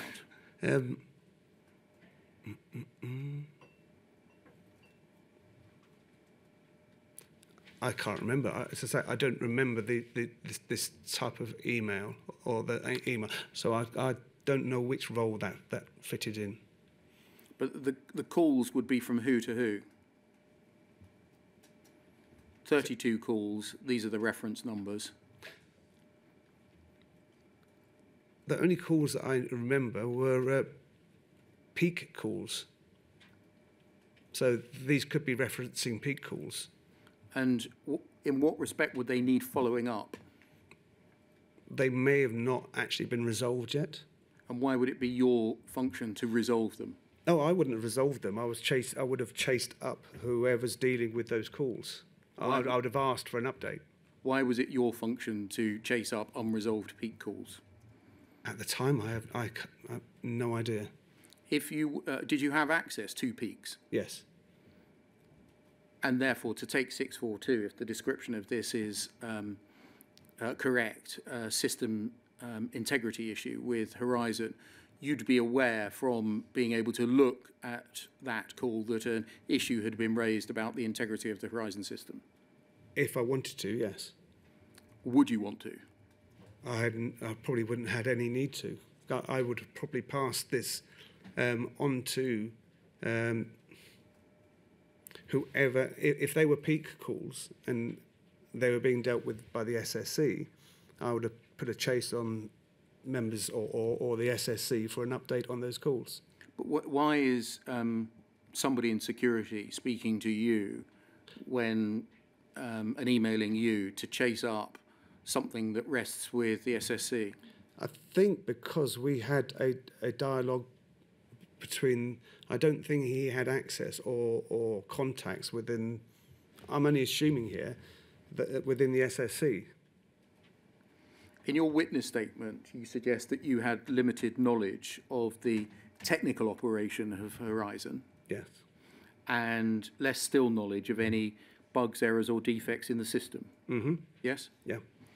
You explain in paragraph 19 that aside from your limited role in the transaction reconciliation process, you had no role in the investigation of errors reported by the system or by system users.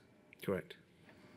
You explain that you didn't work in the help desk and had no role within it. Yes? Yes. And you say that on occasion you were requested to provide the post office with records of call made by the help desk by a particular post office branch, and if requested, to summarise these in witness statements, as paragraph 20 of your witness statement. Is that right? That's correct. Was your role a purely procedural, administrative or mechanical one, therefore? Mm-hmm. You describe in that paragraph that your role, if requested, was to summarise the calls in a witness statement. Our discussion earlier suggests that you went further than that you analysed the calls and offered an opinion about the calls. Is that fair? Yes. But why in paragraph 20 of your witness statement did you say that your role was to summarise?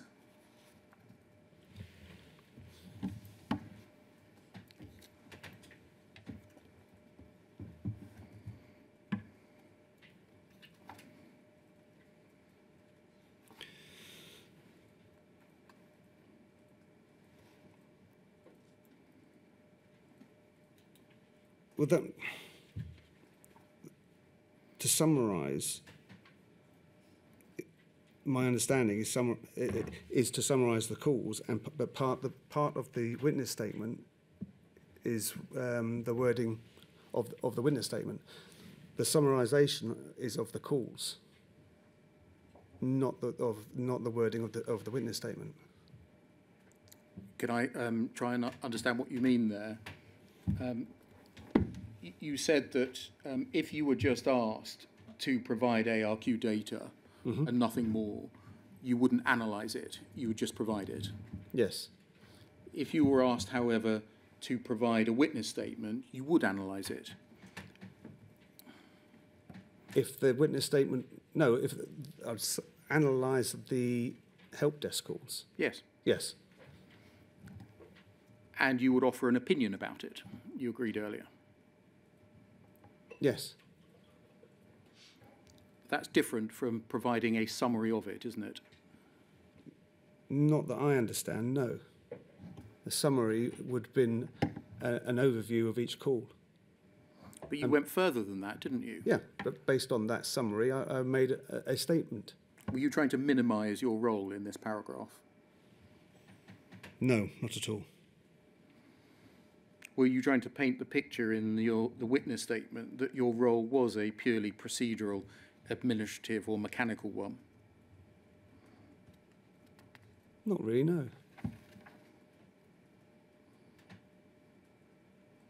Do you believe that you had the qualifications, experience and technical understanding to offer an opinion as to whether issues raised in help desk calls that you were analysing went to the integrity of the Horizon system? Based on my investigation or using due diligence for each call, I would have based that statement on my knowledge and understanding. What was the due diligence that you conducted? As I think I said earlier, it would have been my current knowledge of the Horizon, speaking to members of the security team, looking at the peak itself and going through the peak and the wording and what was done to resolve that peak.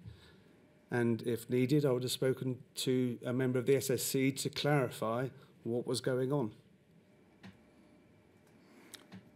But you wouldn't maintain a record of all of those things that you did? No. And you wouldn't explain them in the witness statement itself? No. So that the reader wouldn't know what background work or homework you'd undertaken in order to offer the opinion that you were offering? No. Did you ever feel uncomfortable about doing this? No, I didn't, no. Because I believed at the time, when I wrote that statement, I believed the wording, and I was happy I wouldn't have signed it otherwise.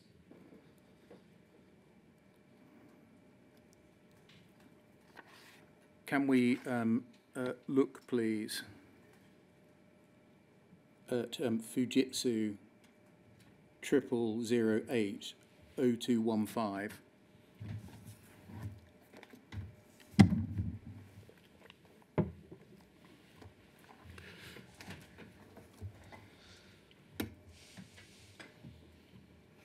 Can we see the date of this document at the foot of the page, please? The 14th of June 2011, and it's version 2. And then look at the top of the page, the title of the document, Reconciliation and Incident Management Joint Working Document.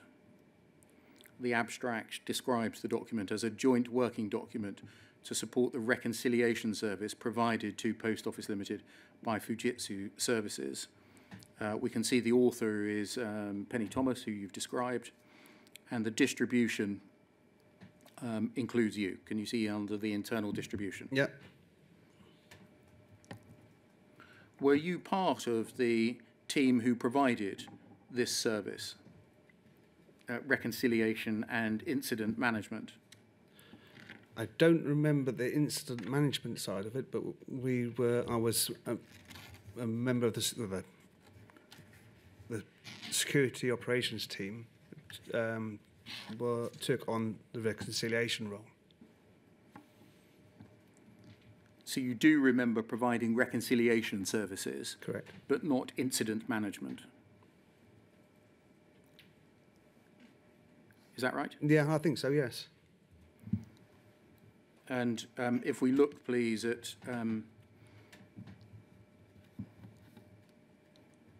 page 9 of the document, a description of what reconciliation is. End-to-end reconciliation within Horizon Online is the mechanism by which Post Office and Post Office account establish which transactions are complete and correct and which are not. An incomplete transaction is not necessarily a reconciliation error, but it might become one if it is not completed in a timely manner. An incorrect transaction is a reconciliation error. Does that fairly describe what you understood reconciliation to be? Correct. Each and every reconciliation error is the result of some system fault. That might, for example, be a software bug introduced through design or coding, a system crash, or a telephone line being dug up. Such faults may affect transactions. Thus, it is the job of the reconciliation service to detect when and how any transaction is affected by any system fault. Yes. Does that fairly describe the nature of the bugs, crashes, or other faults that might require a reconciliation to occur? Yes. And when did you first become involved in reconciliation? I have no idea when we started doing that. Was there an equivalent service for Horizon, Legacy Horizon? I have no idea. Or can you recall, was it only established in order to support Horizon Online? I have no idea. From at least this time onwards then, from at least 2011, you would have been aware that bugs, errors and defects could cause imbalances within the sub-postmaster accounts. Discrepancies, yes? I wasn't aware that bugs and errors caused reconciliation. This says the fault might be a software bug. Yes. Why wouldn't you be aware that a software bug could cause a reconciliation But error? reading this, and I don't remember this document, if I'd read this at the time, yes, I would have known that a bug may have caused a reconciliation error. Did you read documents that were sent to you? Not every document. Why not? Because they were really aimed at a certain distribution list, and we would receive documents to review, loads of documents to review, and not all of them would have been relevant to our role. Why were you being sent a document that wasn't relevant to you? Because sometimes there's a scattergun approach on documentation. So this document that records that reconciliation errors might be the fault of Horizon software bugs is one that didn't make it into your conscience, is that right? I may have read this, I don't remember. Were you aware that software bugs within Horizons might cause reconciliation errors? I don't recall, I don't know.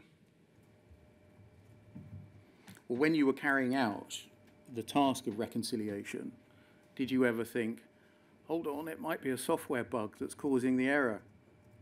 We better look at that. No.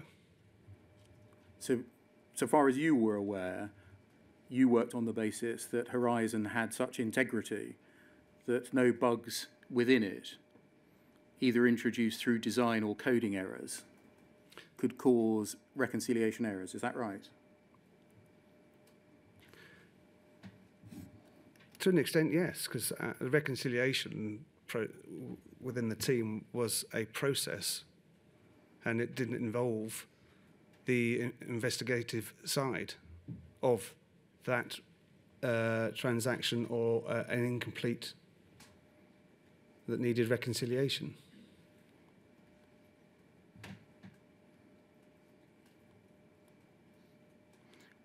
Was your view a commonly held one amongst your team, do you think, that reconciliation errors are not caused or could not be caused by Horizon software bugs?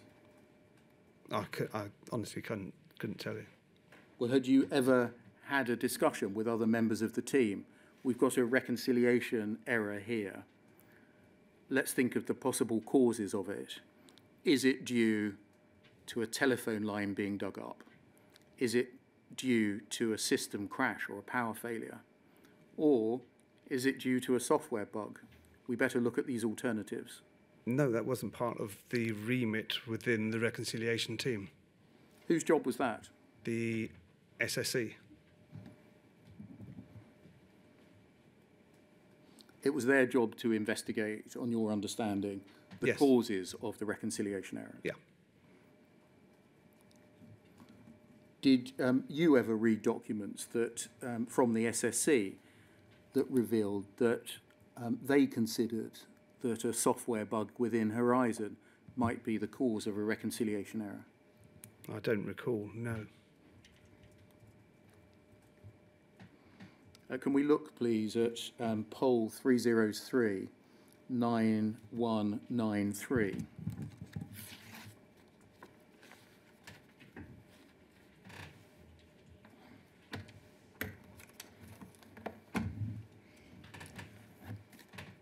This is a record of an investigation report concerning a complaint made by Mr. Thomas. Give me a moment to catch up in my papers. As part of the complaint review and mediation scheme. And within it, if we just look at page 4 of the document, please. In the second box down, in the third paragraph, it's recorded that a witness statement provided by Andy Dunks of Fujitsu, dated the 6th of April 2006, for the purposes of the criminal proceedings, states that during the period 1st of November 2004 to the 30th of November 2005, he, that's you, reviewed 13 calls made to the Horizon service desk from Garwin Post Office. His professional opinion was that, quote, none of these calls related to faults which would have had an effect on the integrity of the information held on the system. I'm dealing with things at a relatively high level at the moment. In the future, we'll come back and look at the detail here. That sentence, none of these calls related to faults which have had an effect on the integrity of the information held on the system. That was the standard line that we were talking about earlier. Mm-hmm. And was that the line that you took from your predecessors' witness statements?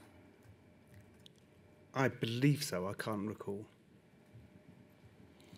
We know that in relation to the ARQ data from obtained in relation to Mr. Thomas's case, that there was it was a dip sample only, that it was checked only for evidence of 0 transactions, and that the data was not checked for any bugs, errors, or defects. Was that a common approach, that you would dip sample? I've got no idea what a dip sample was.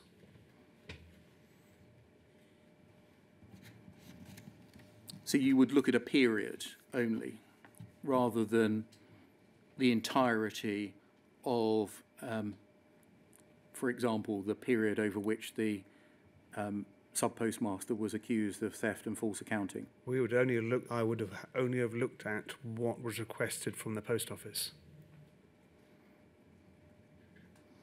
In the witness statement you provided to the inquiry, you have suggested that you had limited technical knowledge of the operation of Horizon and of any bugs, errors or defects within it. Mm-hmm. How would you go about satisfying yourself that none of the calls, in this case, related to faults which would have had an effect on the integrity of the information held on the system? I would have done, as I said before, I would have conducted my own due diligence of an investigation of that each and every call within its own merits.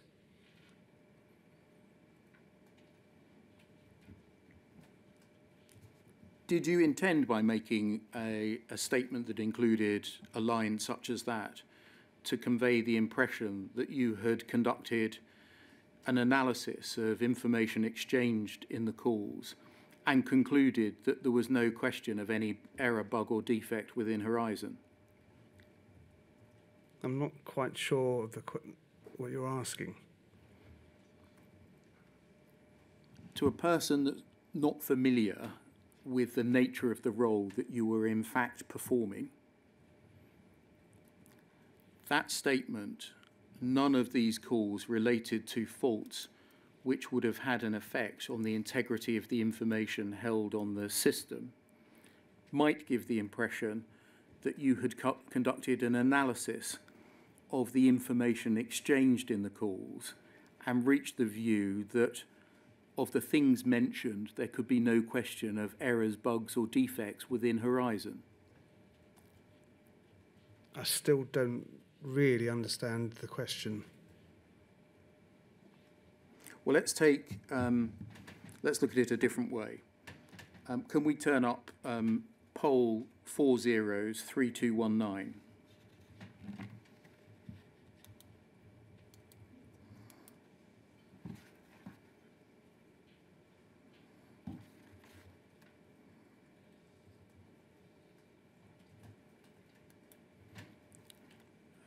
Poll 403219.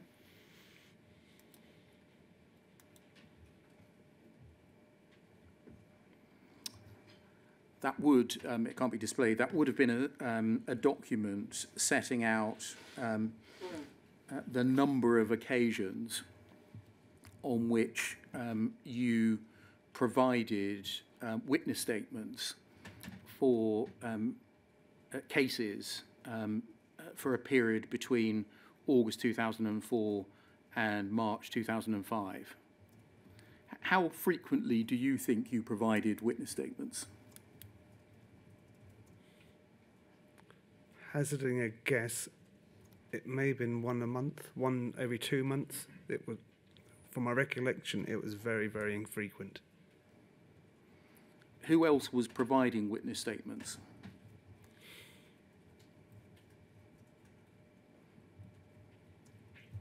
The only person that I can recall would have been Penny Thomas. I don't know prior to that or the person before me running ALQs, whether they did.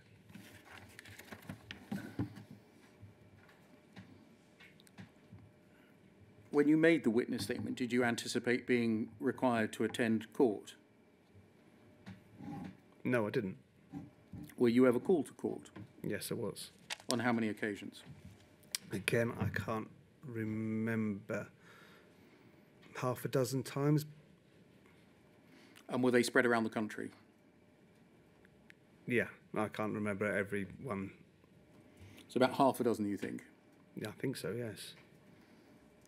Did you engage with those that were conducting the prosecution, people from Post Office Legal, before you gave evidence?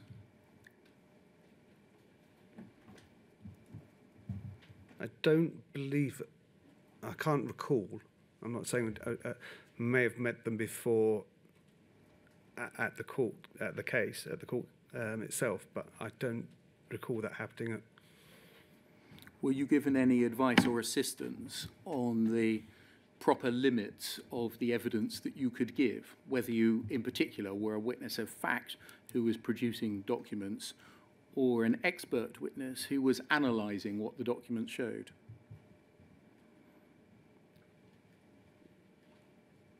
I wasn't told the limits of what I could give evidence-wise, no. My understanding was I was there to collaborate my witness statement to be true.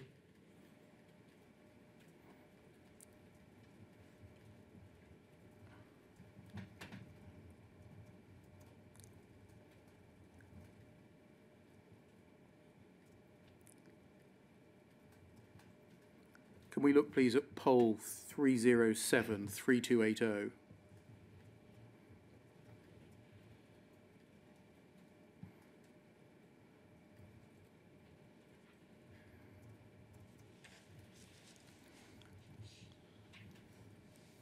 This is an exhibit sheet to your witness statement prepared in the case of the Post Office against Lee Castleton, a civil claim. Can you see that? Yes, I can. Dated the 27th of September 2006. Mm-hmm. And it's your exhibit AD1. Yeah. If we just go over the page, please. And just expand it, thank you. This is a call log, isn't it? Yes, it is. And if you just keep skipping, please, Frankie. And keep going. There's a series of call logs. Yes? Mm-hmm. Was it your practice always to exhibit the call logs in this way when you provided a witness statement for the purposes of legal proceedings? I can't remember.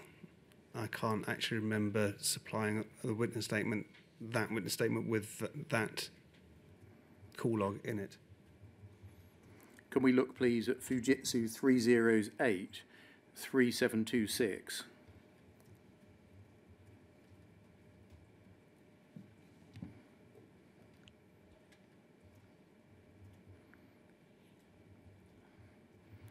This is a summary of call logs prepared for the purposes of Jerry Hosey's prosecution. If we just expand it so we can see the whole page. You can see that there's a breakdown at the top, and then call reference details and an overview of each call is given in date order below. And then an example is given, the reference, who the call was taken by, the resolution, and the outcome. And then if we go over the page, please. There's another one and another one and another one. Was it your practice, again, always to exhibit the call logs, as we've seen in the civil proceedings of Mr. Castleton, or to provide a summary analysis of the call logs, as we can see for Mr. Hosey's, Jerry Hosey's prosecution? What you asking, whether that's it was standard? I would supply exactly what I was asked for from the post office. When you were writing the witness statement, yeah. What was your understanding of what you needed to do for the witness statement? Again, instruction from the post office if they'd asked for a breakdown of the calls that were logged. But did you understand that you also needed to exhibit them, produce them?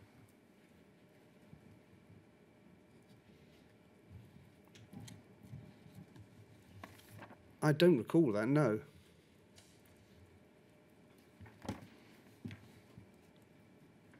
That can come down, thank you. Did you know anything about the contractual obligations placed on Fujitsu as to the provision of evidence and data that was compliant with a legal standard? No, I wasn't aware, no. That if the contract existed as between Post Office and Fujitsu, which said when Fujitsu provides information for the purposes of a criminal prosecution, it's got to hit this mark, it's got to reach this standard. No, I wasn't aware of anything like that.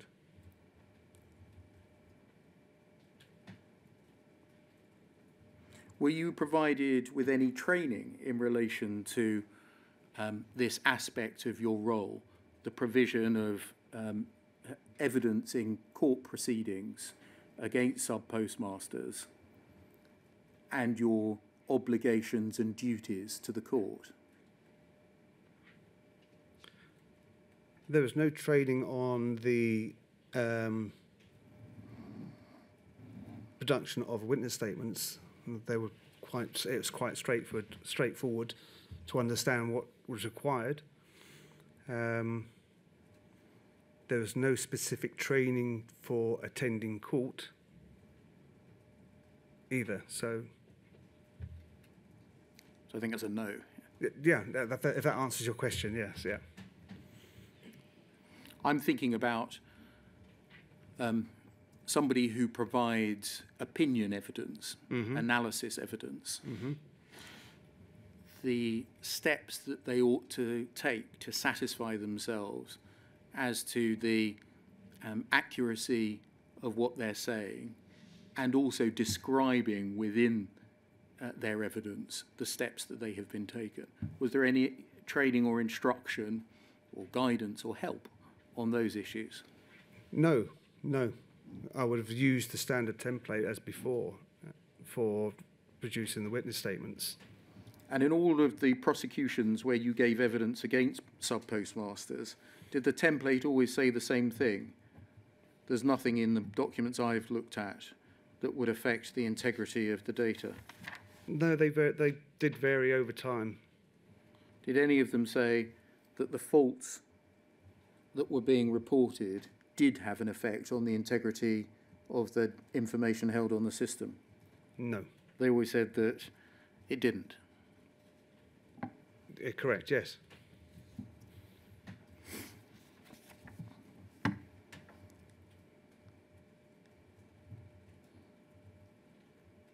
Did you ever disclose anything about the ability of Fujitsu staff, including in the third line of support, remotely to access Horizon terminals without the knowledge of sub-postmasters?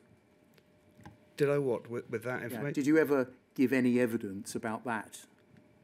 Evidence in court? Or? Yes. No. Evidence in witness statements? No. Did it ever occur to you that that might affect the ability, or that might affect the ability to say that there's nothing in the information I've looked at that would affect the integrity of information held within the system? No, not at all. The fact that there are people in Fujitsu who have access and can change data at the terminal end without the sub-postmaster's knowledge. I wasn't aware that was possible. Was that ever a topic of discussion? No.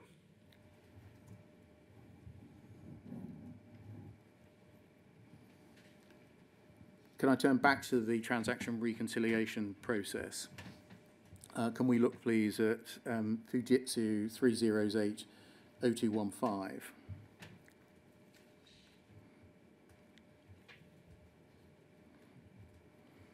And can we look at page 9, please?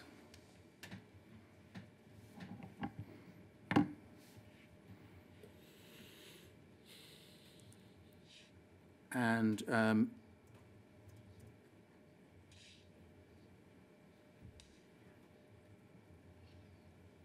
we've looked at the first and second paragraphs under paragraph 1.1. Yes? We looked at those a moment ago. Was it your understanding that errors created as a result of software bugs were identified by the system itself? Was I what, sorry? Were you aware that any reconciliation errors caused as a result of software bugs? No, I wasn't. And that follows because you weren't aware of any software bugs or the possibility of software bugs. Is that right? No, sorry, I was aware of software bugs within the Horizon system, but not all of those, or any of them that I'm aware of, with a result of a reconciliation error. I did not believe or was aware that any of those bugs caused reconciliation issues. What were the causes of reconciliation errors then, if they never included software bugs? A reconciliation error is the breakdown of the transaction somewhere along the line. So it hadn't been completed, and that's what we dealt with. All of these were faults caused by the system, weren't they? Not by the No, they weren't. No, because I think it said before it could have been caused by a power outage or a lot less loss of connectivity to the branch. These were the main causes for that I was aware of reconciliation issues. So looking at that second paragraph again under 1.1, where it says each and every reconciliation error is a result of some system fault, and then 3 examples are given. A software bug introduced through either design or coding. The second one is a system crash. And the third one is a telephone line being dug up. You're only aware of the second and the third of them.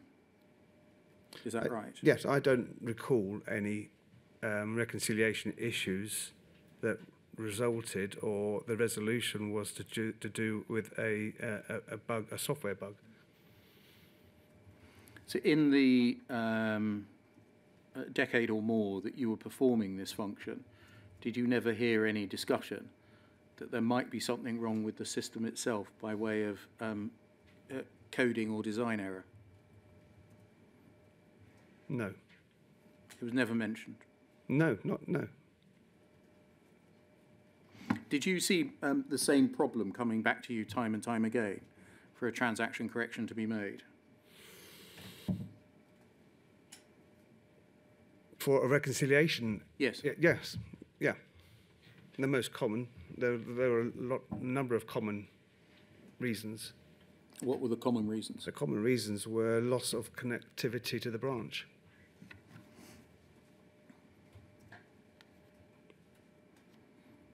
Do you remember a Computer Weekly article being discussed from 2009 onwards? No. I never read Computer Weekly. I'm not suggesting you read it. Yeah. I'm asking whether you remember it being discussed within Fujitsu. No. Do you remember a campaign starting from about 2009 onwards? Yes, I was aware of something going on, yes. And what was the something you were aware of going on? Would have been a postmaster's, how do you say it, were appealing or saying that they weren't at fault for the losses, and it was what were they saying was at fault? the Horizon system. And what was the discussion in the office about what they were saying? I honestly can't remember if there was a discussion at all about it. I was aware of it through probably press or whatever, but I don't recall having a conversation with anybody about it. I'm not saying I didn't, but I don't recall one. You were producing witness statements to courts around the country, saying, I've analysed the records of calls by these very same sub-postmasters to the help desk, Yep. saying that they, on occasion, there's an imbalance or a discrepancy, which I cannot explain. I believe it's the fault of the Horizon system. Was there no discussion in the office? Well, hold on, is anyone looking into this? No. You just carried on providing the witness statements? In our area of the team, no, I don't think we did discuss it at all.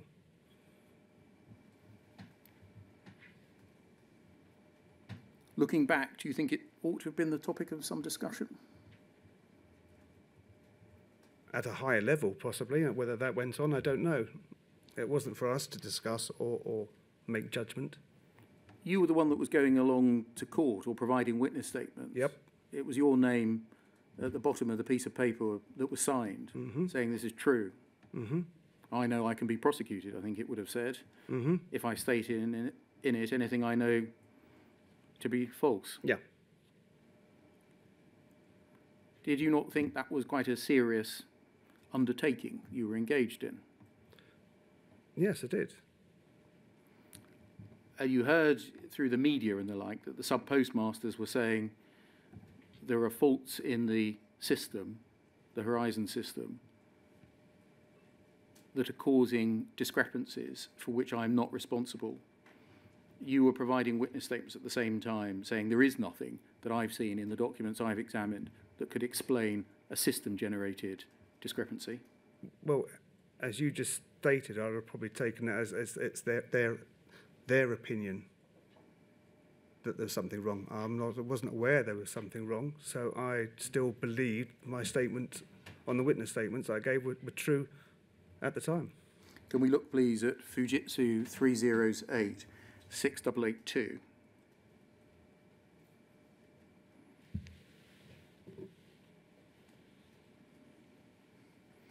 And if we can just go to the last page, please. And then scroll up.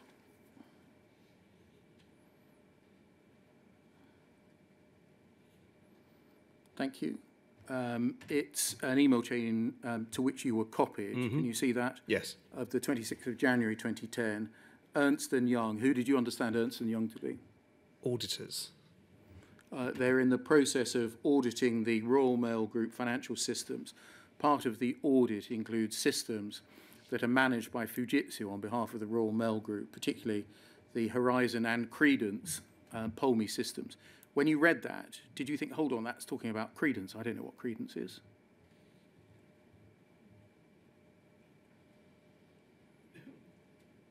No, I don't remember thinking that, no. Anyway, one area of the audit concerns user access and whether an individual should have continued access.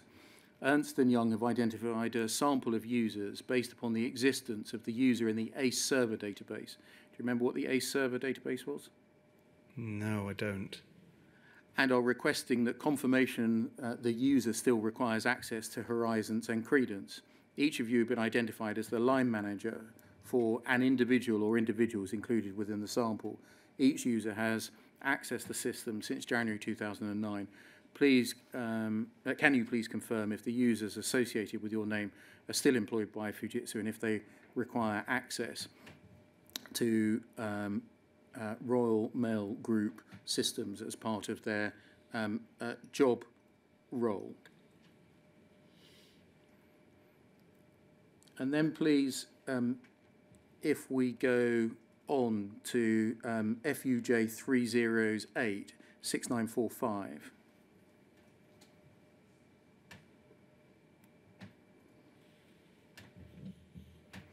And scroll forwards.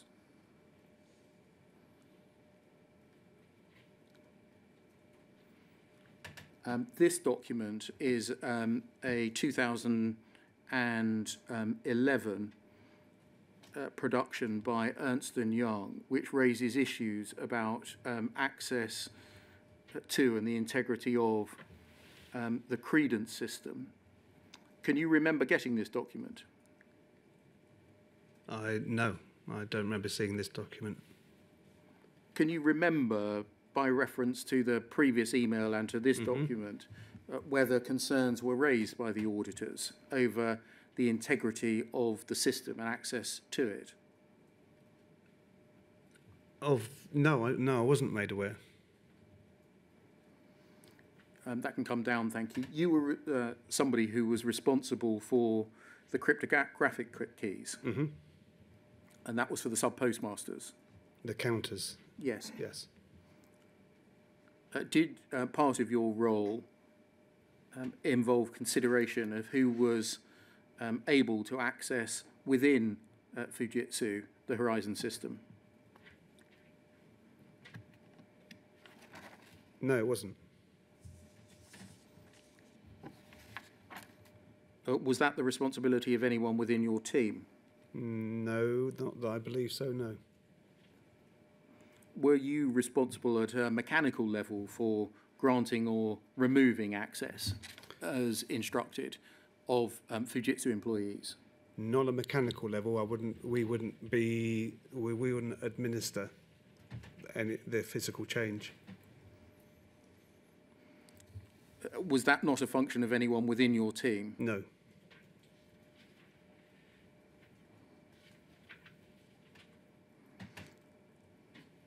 Can we look, please, at Fujitsu 308 3703?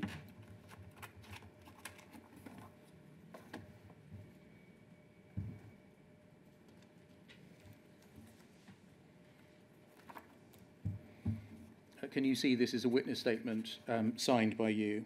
Mm-hmm. Just if we expand it a little bit, please. And just scroll over the page. And over the page. And over the page. And over the page. And keep going. Keep going. Keep going. And again. And again. Yes, keep going. And that's the end.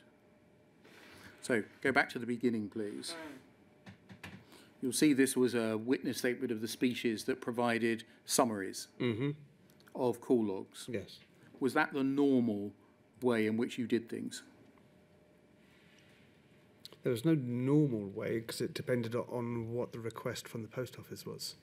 Would the post office specify, we want you in your witness statement either to or not to exhibit call logs? I can't remember specifically how it was requested. Or would they just ask you to provide a witness statement?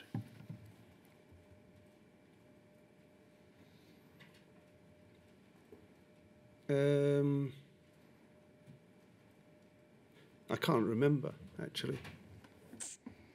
Can you try and help us how you went about your task of deciding whether to summarise records of calls, the help desk calls, or whether you exhibited them? When you say exhibited them, as in on the witness statement? Attach them, like we saw in the Yeah. Castleton case. Whether that was a request from the post office or not, I can't remember the process of how I was asked to exhibit them, or I vaguely remember them saying, can we have a list of calls, or how many there were? And they may have come back to me saying, oh, can you expand on this? I really cannot remember how that process worked. If we just look through your witness statement, please, in this case, this is for the Porters Avenue branch, Mr. Jerry Hosey's case. Can we see that it's dated the 3rd of June 2008, and you say, I've been employed by Fujitsu on the post office account since the 11th of March 2002 as an IT security analyst. Is that an accurate short description of your job, a security analyst? It was the title we had. Everybody, I believe everybody within that team was called an IT security analyst. Does it accurately describe your job? That your job Analyst? was, no. why were you called something that didn't accurately describe what you did? That was the job title. An analyst might be understood to be somebody with technical expertise who would undertake a qualitative assessment of data, mightn't they? It could be. How would you describe your job shortly? If you were to provide a job description that wasn't an IT security analyst?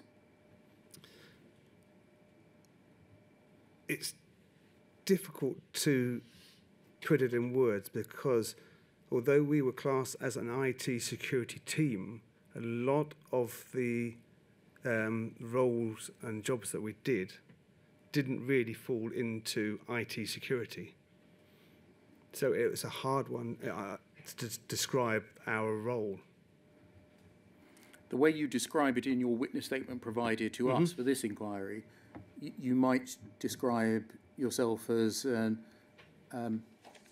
administrator. Or is that being unfair to you? No, it's more than that. The role involved a lot of administrative and procedural work, but there's more to it than that at times. In any event, you say, I have a working knowledge of the computer system known as Horizon. How did you gain that working knowledge? Through experience of working on the account, and that furthered by having conversations and my interaction with other account members, the SSC, support teams. Did you ever undergo the training that sub-postmasters underwent on the operation of the system? I did once, I think many years ago. I can't remember the date. I think Penny and I went and did a half day or a day's course, and I can't remember where that was. You continue, I'm authorised by Fujitsu to undertake extractions of audit data held on the Horizon system. Why was it called audit data? Wasn't it just data? Don't know why it was called audit data. Why did you call it audit data? Because that's what it was referred to as. It was the audit system, so it's audit data. And to obtain information regarding system transaction information processed on the Horizon system. I make this witness statement from facts within my own knowledge unless otherwise stated. In the witness statement, do you state otherwise, i.e. that you have made it from information that's not within your knowledge?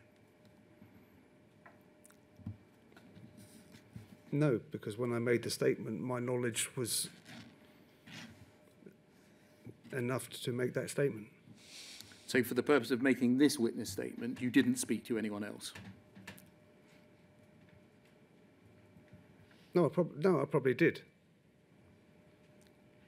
That line suggests that when you go through what you're about to say, you're going to identify if you have spoken to anyone else or have obtained information from anyone else, i.e. matters that are not within your own knowledge. And in the pages of the statement that follow, the 13 pages of it, take it from me, you don't identify that you've spoken to anyone else. But within my due diligence, my knowledge I'd undertook for each call, my knowledge was then sufficed to make this statement. You continue, any records to which I refer in my statement form part of the records relating to the business of Fujitsu. These were compiled during the ordinary course of business from information supplied by persons who have or may reasonably be supposed to have personal knowledge of the matter dealt with in the information supplied, but are unlikely to have any recollection of the information or cannot be traced, since the nature of the help desk involves many engineers at all at differing levels, and any number could be involved in a particular call. As part of my duties, I have access to these records, but I was not involved with any of the technical aspects of these calls. This area is not my particular area of expertise, and I make this statement simply to help clarify the call logs for the benefit of the court. Was that paragraph essentially standard wording? Yes. From where did you obtain it? from the standard witness statement or previous witness statements? From your predecessor. Yes, yeah. You continue at the foot of the page. An important element of the support provided to sub-postmasters and counter-clerks is the Horizon System Help Desk, HSH. The HSH is the Horizon user's first port of call in the event of their experiencing a problem with the Horizon system or requiring advice and guidance if the system were to malfunction.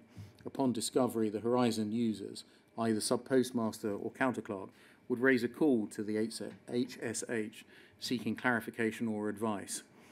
HSH is a service run by Fujitsu for the Post Office. I've been asked to provide details and information on the calls for advice and guidance logged by HSH, recorded during the period 1st of September 2005 to the 29th of November 2006 for the Porters Avenue branch. A report outlining each call was created, and I produced the resultant CD as your Exhibit APD-1. This CD was sent to the Post Office Investigation Section by special delivery on the 19th of February 2007. And then I've reviewed the HSH calls pertaining to the Porters Avenue branch during that period. There were 33 calls from the branch to HSH, and all the calls are of a routine nature and do not fall outside the normal working parameters of the system, and in my opinion, would have had no effect on any counter discrepancies. What does routine nature and do not fall outside the normal working parameters of the system mean? My understanding of that statement is weren't extraordinary calls. A lot of the calls were of a routine, I says routine, I keep saying routine, was expected or common faults or common calls to the help desk. So you would describe calls of a routine nature, meaning ones that were made frequently? Yes. What about the substance of the call? If the sub-postmaster was saying there is a discrepancy for which the system is responsible that I cannot explain, and a number of them were saying that time and time again, would that be a routine call or a call of a routine nature? I don't recall seeing calls or that said that I had a look at. But you could call them a routine call, yes. You continue, in my opinion, would have had no effect on any counter discrepancies. What steps would you take to satisfy yourself that the substance of the calls would have had no effect on any counter discrepancies? I would have based that statement on my due diligence and the steps I mentioned earlier. Looking back now, do you think you were technically qualified to make that statement? Yes, I do. Why? Because I'd gained enough knowledge of those particular calls from the appropriate people to satisfy myself to make that statement.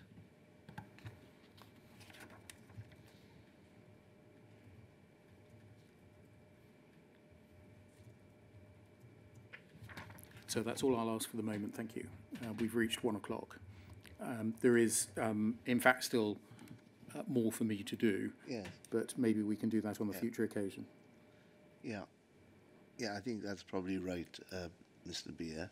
Mr. Dunks, it's inevitable, I think, that you will be asked to return to give further evidence. Yep.